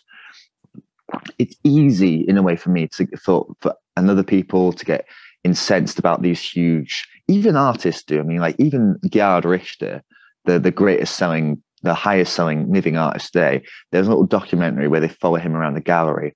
This multi-millionaire points to the label on the wall and goes, "Oh, look at that. My painting shouldn't cost that much. Yeah, painting shouldn't cost more than a house." And I kind of go, get used to it. Like this, like, I mean, you're not going to sleep at night if you set up awake going kind of like, paintings cost a lot of money. Like, it's very easy for us to feel kind of revolted by the market and by the way in which kind of seemingly kind of things that like art that we feel in principle shouldn't have a price on them can be given these prices, and then we feel incensed when they're really high. That doesn't mean we shouldn't object to these things about the market. We should, actually, and it's a very good idea to. But what we get with it's not so much that.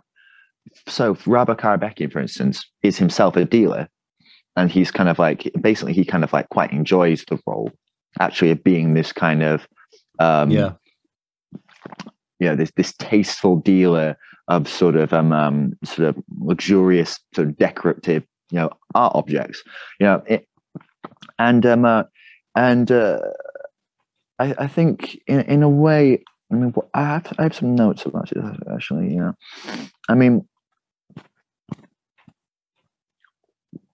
obviously, the commentary about commerce isn't, I think, the thing that sort of stands out as clearly. But I would say, above all the other kind of themes. But I think if anything, Vonnegut's criticism of America, that's kind of not just in this novel but in other novels, is that kind of capital becomes the value system of everyone, and money becomes the value system of everyone. That kind of and in a way, it's kind of like it sort of goes hand in hand with kind of the solipsism that he's kind of and nihilism, I suppose, that he's kind of trying to resist as an author and as an individual, I suppose, as a man, as you say. But sort of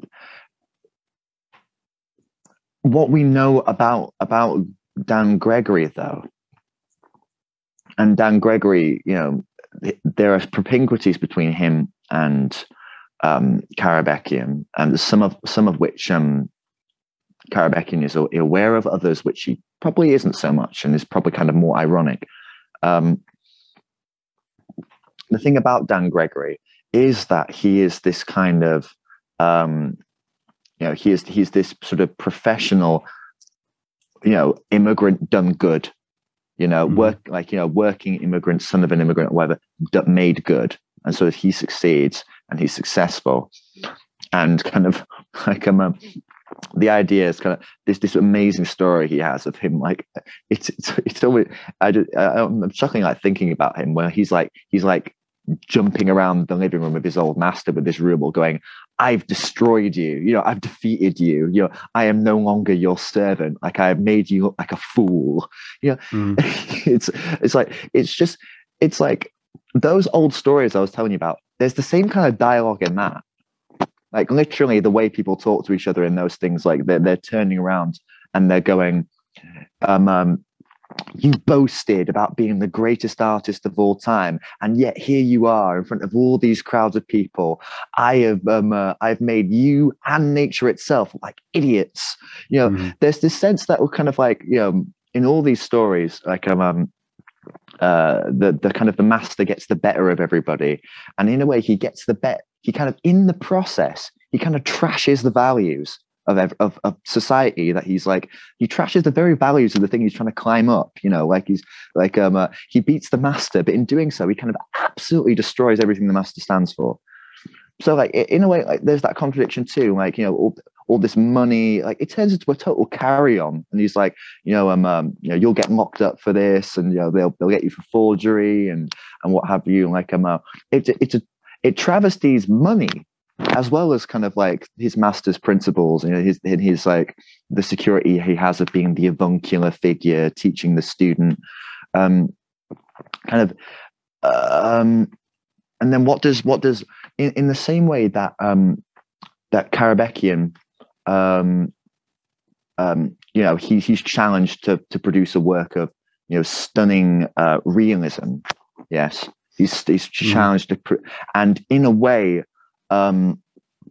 like continues to kind of have this chip on his shoulder his whole life about realism, and isn't kind of Dan Gregory kind of like in a way kind of like he becomes like a total kind of like snob, total kind of like society kind of like hack.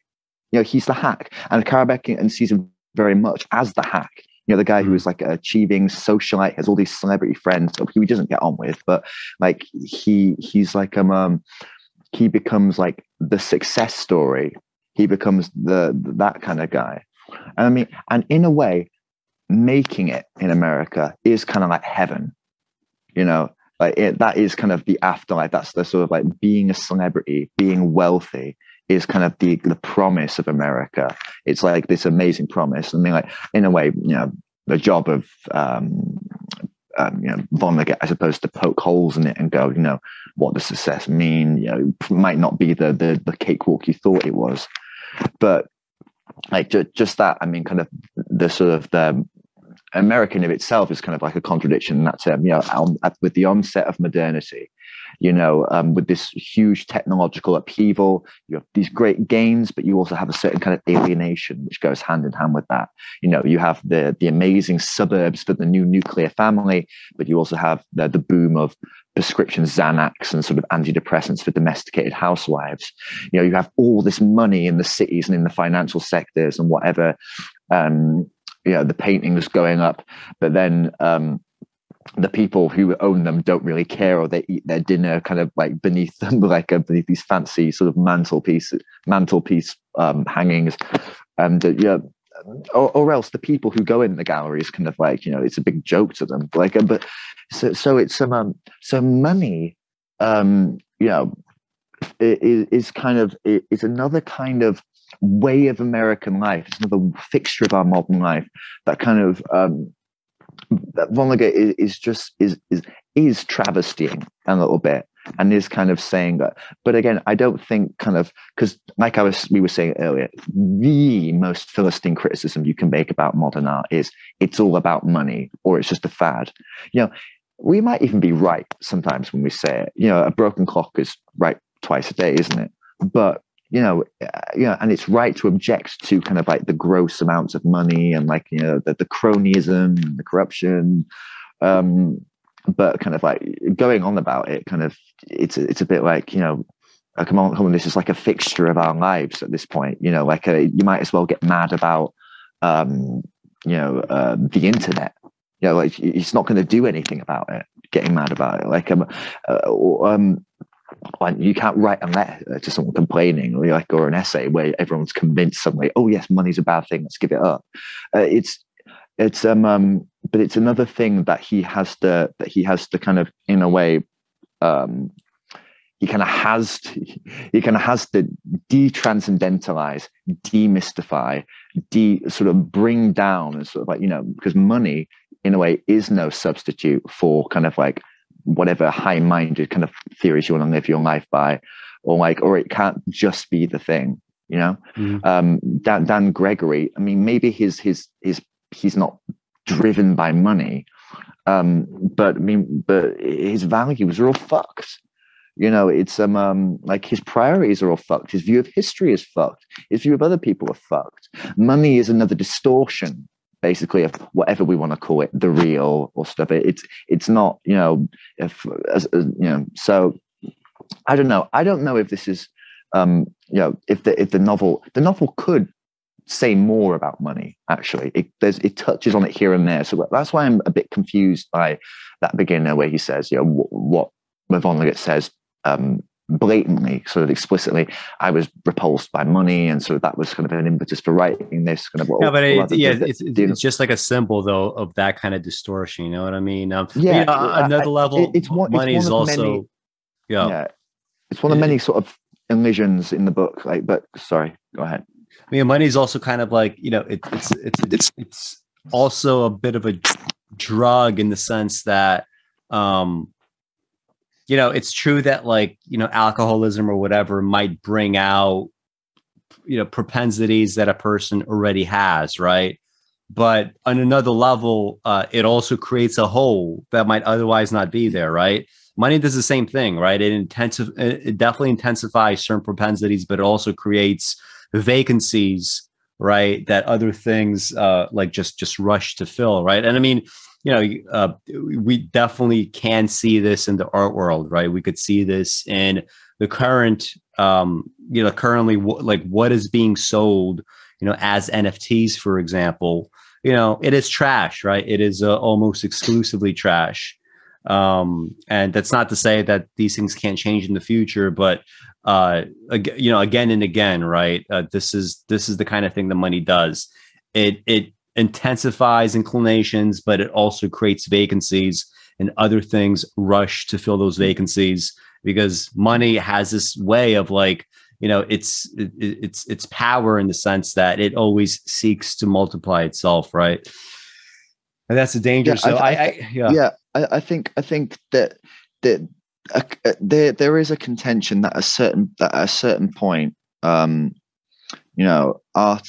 especially American art, has tried to solve the problem of kind of like a low audience interest with crude sensationalism, or or sort of or kind of like, or the fact that kind of like it tries to substitute for the artists are trying to substitute for the fact that kind of art has no identity anymore. I mean, these are also kind of cliches too. I mean, like, I think it's NFTs. The biggest problem with NFTs isn't necessarily for instance, when people like talk about like all the money in the art world, I always think, why do people complain about money in the art world? Jesus Christ, there's fucking money everywhere. I mean, just think about sports, the amount of corruption and cronyism and bullshit that goes on in sports that really should totally render a lot of it kind of absolutely, meaningless or arbitrary or what have you, or just open the floodgates and let everybody compete with whatever, cyborg limbs, 7 heads, just fucking do it. I don't care if someone's doping, but there's in FIFA, the Sepp Blatter scandal of kind of, cash for favors, but also kind of in the way that money reconstructs businesses. I mean, just look at Uber and look at what money like has done like there, and like all this new stuff. Like there's so much crazy corruption and inflation, and like numbers have to go up everywhere. Like, I mean, people have been seeing record profits in all sort of domains like over the last couple of years, especially during COVID. People are making money hand over fist. What's the phrase? Hand over fist. That's the phrase. But it's not a problem that's specific to the art world. Is my thing. So when people kind of single in on art, it either tells you that there's some sort of thing within them where people really feel that, in a way, in a quite traditional kind of way, that there's something vulgar about money that kind of shouldn't get mixed up in art. Which, fair enough. I mean, I don't particularly feel that that's true. I think money can do all sorts of good things in art. And artists ideally need to get paid. Yeah. I mean, like, you just imagine, what if the greatest artist routinely would always get paid? That would be a good world. But not just that, but like, there's anecdotes about Mark Rothko walking down the street in New York and seeing Warhol on the other side and shuddering, like having to literally turn away because it just made him physically ill to look at Warhol. Because like, he represented such serious art, Rothko, like he really wanted the New York art world to be a new Renaissance, like Florence, where it would be, very earnest, serious, spiritual kind of art. Rothko represented, light stuff. He liked celebrity and like we were saying, kind of like, art that could be quite fun and humorous and ironic, and it didn't ask you to accept everything about it. You mean Warhol, not Rothko? Oh yes, sorry, Warhol. Yeah, Like, but Rothko did see Warhol across the street and kind of was like, what they stand for, and kind of it's like one generation of art abutting against another, and kind of like this kind of mistrust, which happens all the time. But money and sort of all this other stuff, there's all kinds of stuff that can be perfectly valid and can be perfectly good, but money isn't just like some sort of evil thing in of itself. It's still. The stuff starts at the top. I mean, I say to people kind of like, it used to be all the art schools in my country were free. Now the Tories changed it where they can literally ask for, like, there was a cap that you could now charge for it, and you could there was a cap. And literally everyone asked for the cap. So like now we're all paying the maximum price for like that sort of stuff. But the problem isn't that we're paying for it. I'd be quite happy to pay for it if it was a good education, if it was worth it. If it led to somewhere, right? It's not just an not abstract education. Not even that it kind of there was a positive return per se. But I mean, maybe that's just me. But just if because that's just the thing. It's reform, like on a bigger scale. It's not just capital reform. It's like actually kind of there are other values too.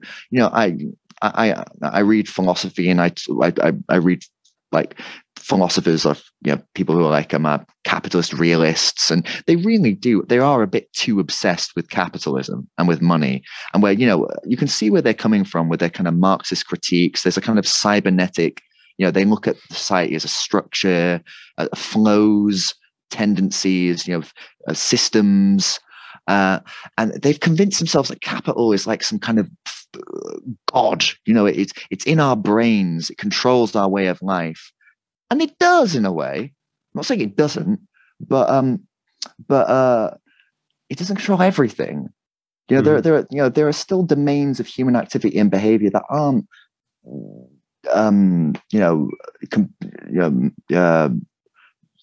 propelled by sort of like money and by kind of what capital is doing at the moment. It can be shocking how capital comes through the back door, and how it seems that everything nowadays can be just recommensurate to market values. Everything is displaced into the market. I mean, and that's what neoliberalism is really. Don't think about all that sort of stuff. Just displace it into the market. Let the market deal with it. And that's kind of can be a bit horrible, but there are things that kind of like have nothing to do with that. And it's like, and I think, art, if you shot like from space 1 million nuclear bombs and just blew this fucking all the cities to bits, and we totally destroyed the world and capitalism and razed it to the ground, and there were just a few of us like a Mad Max people in the ruins, and it was our job, as like the survivors to restart everything. After a couple of 100 years, would capitalism come back? I don't know. It might. There's a good chance, but art would, for certain. You'll never sort of stamp that like that. It's just like art is just part of like our nature in a way as human beings, or art represents human society at a certain point, regardless. It happens. Like whereas capitalism is something else. It's very trendy nowadays when people like quote people like Zizek and say it's easier for people to imagine the end of the world than it is to imagine the end of capital. But I don't know. Like I think I'm getting a bit sick of hearing that actually. Not every I don't know. People who love money, they make me sick. And I don't like people who worship money. But like I'm not going to get like worked up or like getting mad about money. The Bluebeard, like the whole. That's why I tried to stress the kind of the allegorical function of that thing with the ruble. It's kind of like it's this turning. It's this sort of like grand, sort of very kind of didactic, sort of like fable almost, where kind of the values of kind of the master are turned back on them. And it's this sort of moment of sort of bittersweet triumph, and I think in a way, kind of Vonnegut would have quite liked to have that for himself. In a way, many of us would have quite liked to have had that wouldn't we?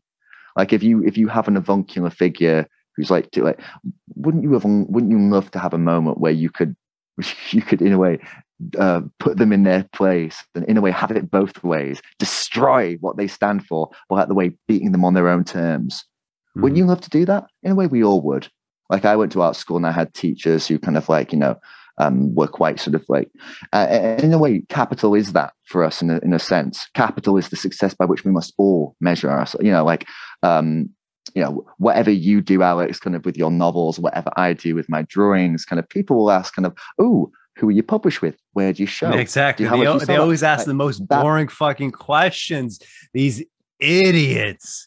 But we should probably wrap this up pretty soon. I should be going to sleep. But just to say, we I'm sorry, I should probably go to sleep too. But only just to say that we would all quite like to be successful on our own terms. But we'd all, in our hearts, also quite like to just be super successful, just to fucking shut everybody up and put them in their place. Like, yes, I've gotten the perfunctory achievements.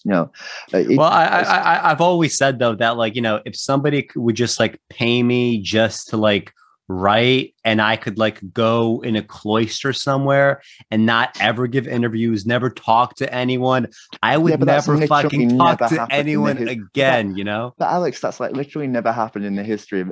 No, I know, but that's what I'm saying. Like I think there ought to be like the Pope, about I don't want to do this. I don't want to do this.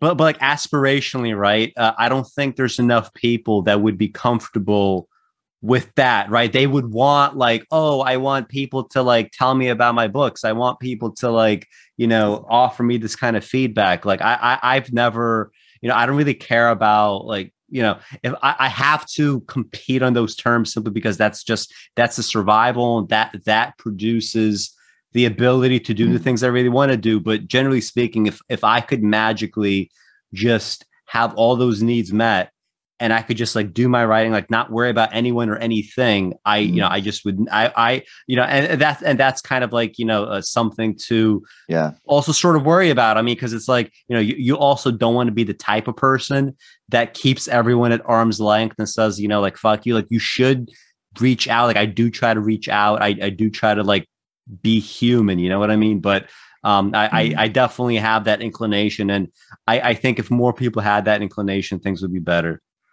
If they were more like me, if people were more like me, right? The classic refrain. Everyone was like me. Got to be a bit of an amphibian, don't you? You have to kind of like, because you got to be the type of person who obsessively fixates on something, kind of where you pursue it, and like, but you also have to be interested, engaged enough in kind of other things and difference for its own sake, to be able to draw things together interestingly, to create sort of interesting things. I mean, we were saying earlier, we touched on ideas about art and kitsch in this episode, and some object to the term kitsch, but I just think the thing that makes art in a high sense is that kind of, there's like that Lermontov from the Red Shoes, you do it because you kind of have to. No one's asking you to do this sort of stuff. No one asked Vonnegut to make this book. Well, maybe they did. I don't fucking know what his publishers were like, but no one was asking Jackson Pollock to do splats. No one was, and in a way, it's kind of, it's you really, you're drawn, and I think art, sort of that kind of high art, is sort of a thing about pure daring, and it's what connects Vonnegut, maybe even to the Abexes, but also to Cézanne and other figures we could mention.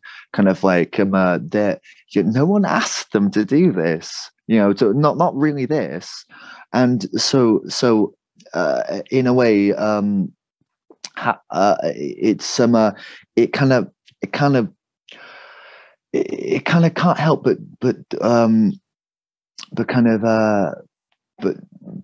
in, because we talked about the real too. Like it can't help but feel like sort of vitally connected to kind of something that's kind of in us innately as human beings, kind of like that sort of need to sort of experience variety, sort of sensuosity, to live life, and in the Nietzschean way, to not waste it. So yeah, is that a profound enough quote to end our extended meandering conversation? We had many profound quotes. This was a very good. I said in the notes like, oh yeah, this is going to be like, you know, I don't have much to say. It's going to be a shorter show. It turns out to be like almost 4 fucking hours long on one novel. And it's not even that long of a novel, right? But all right, it is what it is, guys. Thank you for watching Artifact number 24. This is also available as an audio podcast wherever you get your podcasts. Just check the description in the video. If you are listening to the audio podcast, you could check us out on YouTube. Automachination is the YouTube channel that will also be found as a link. Thank you guys for watching. I'll be coming back with something soon, even a week after the show. So we have a bunch of stuff coming soon. Thank you, everyone, and we'll be back later.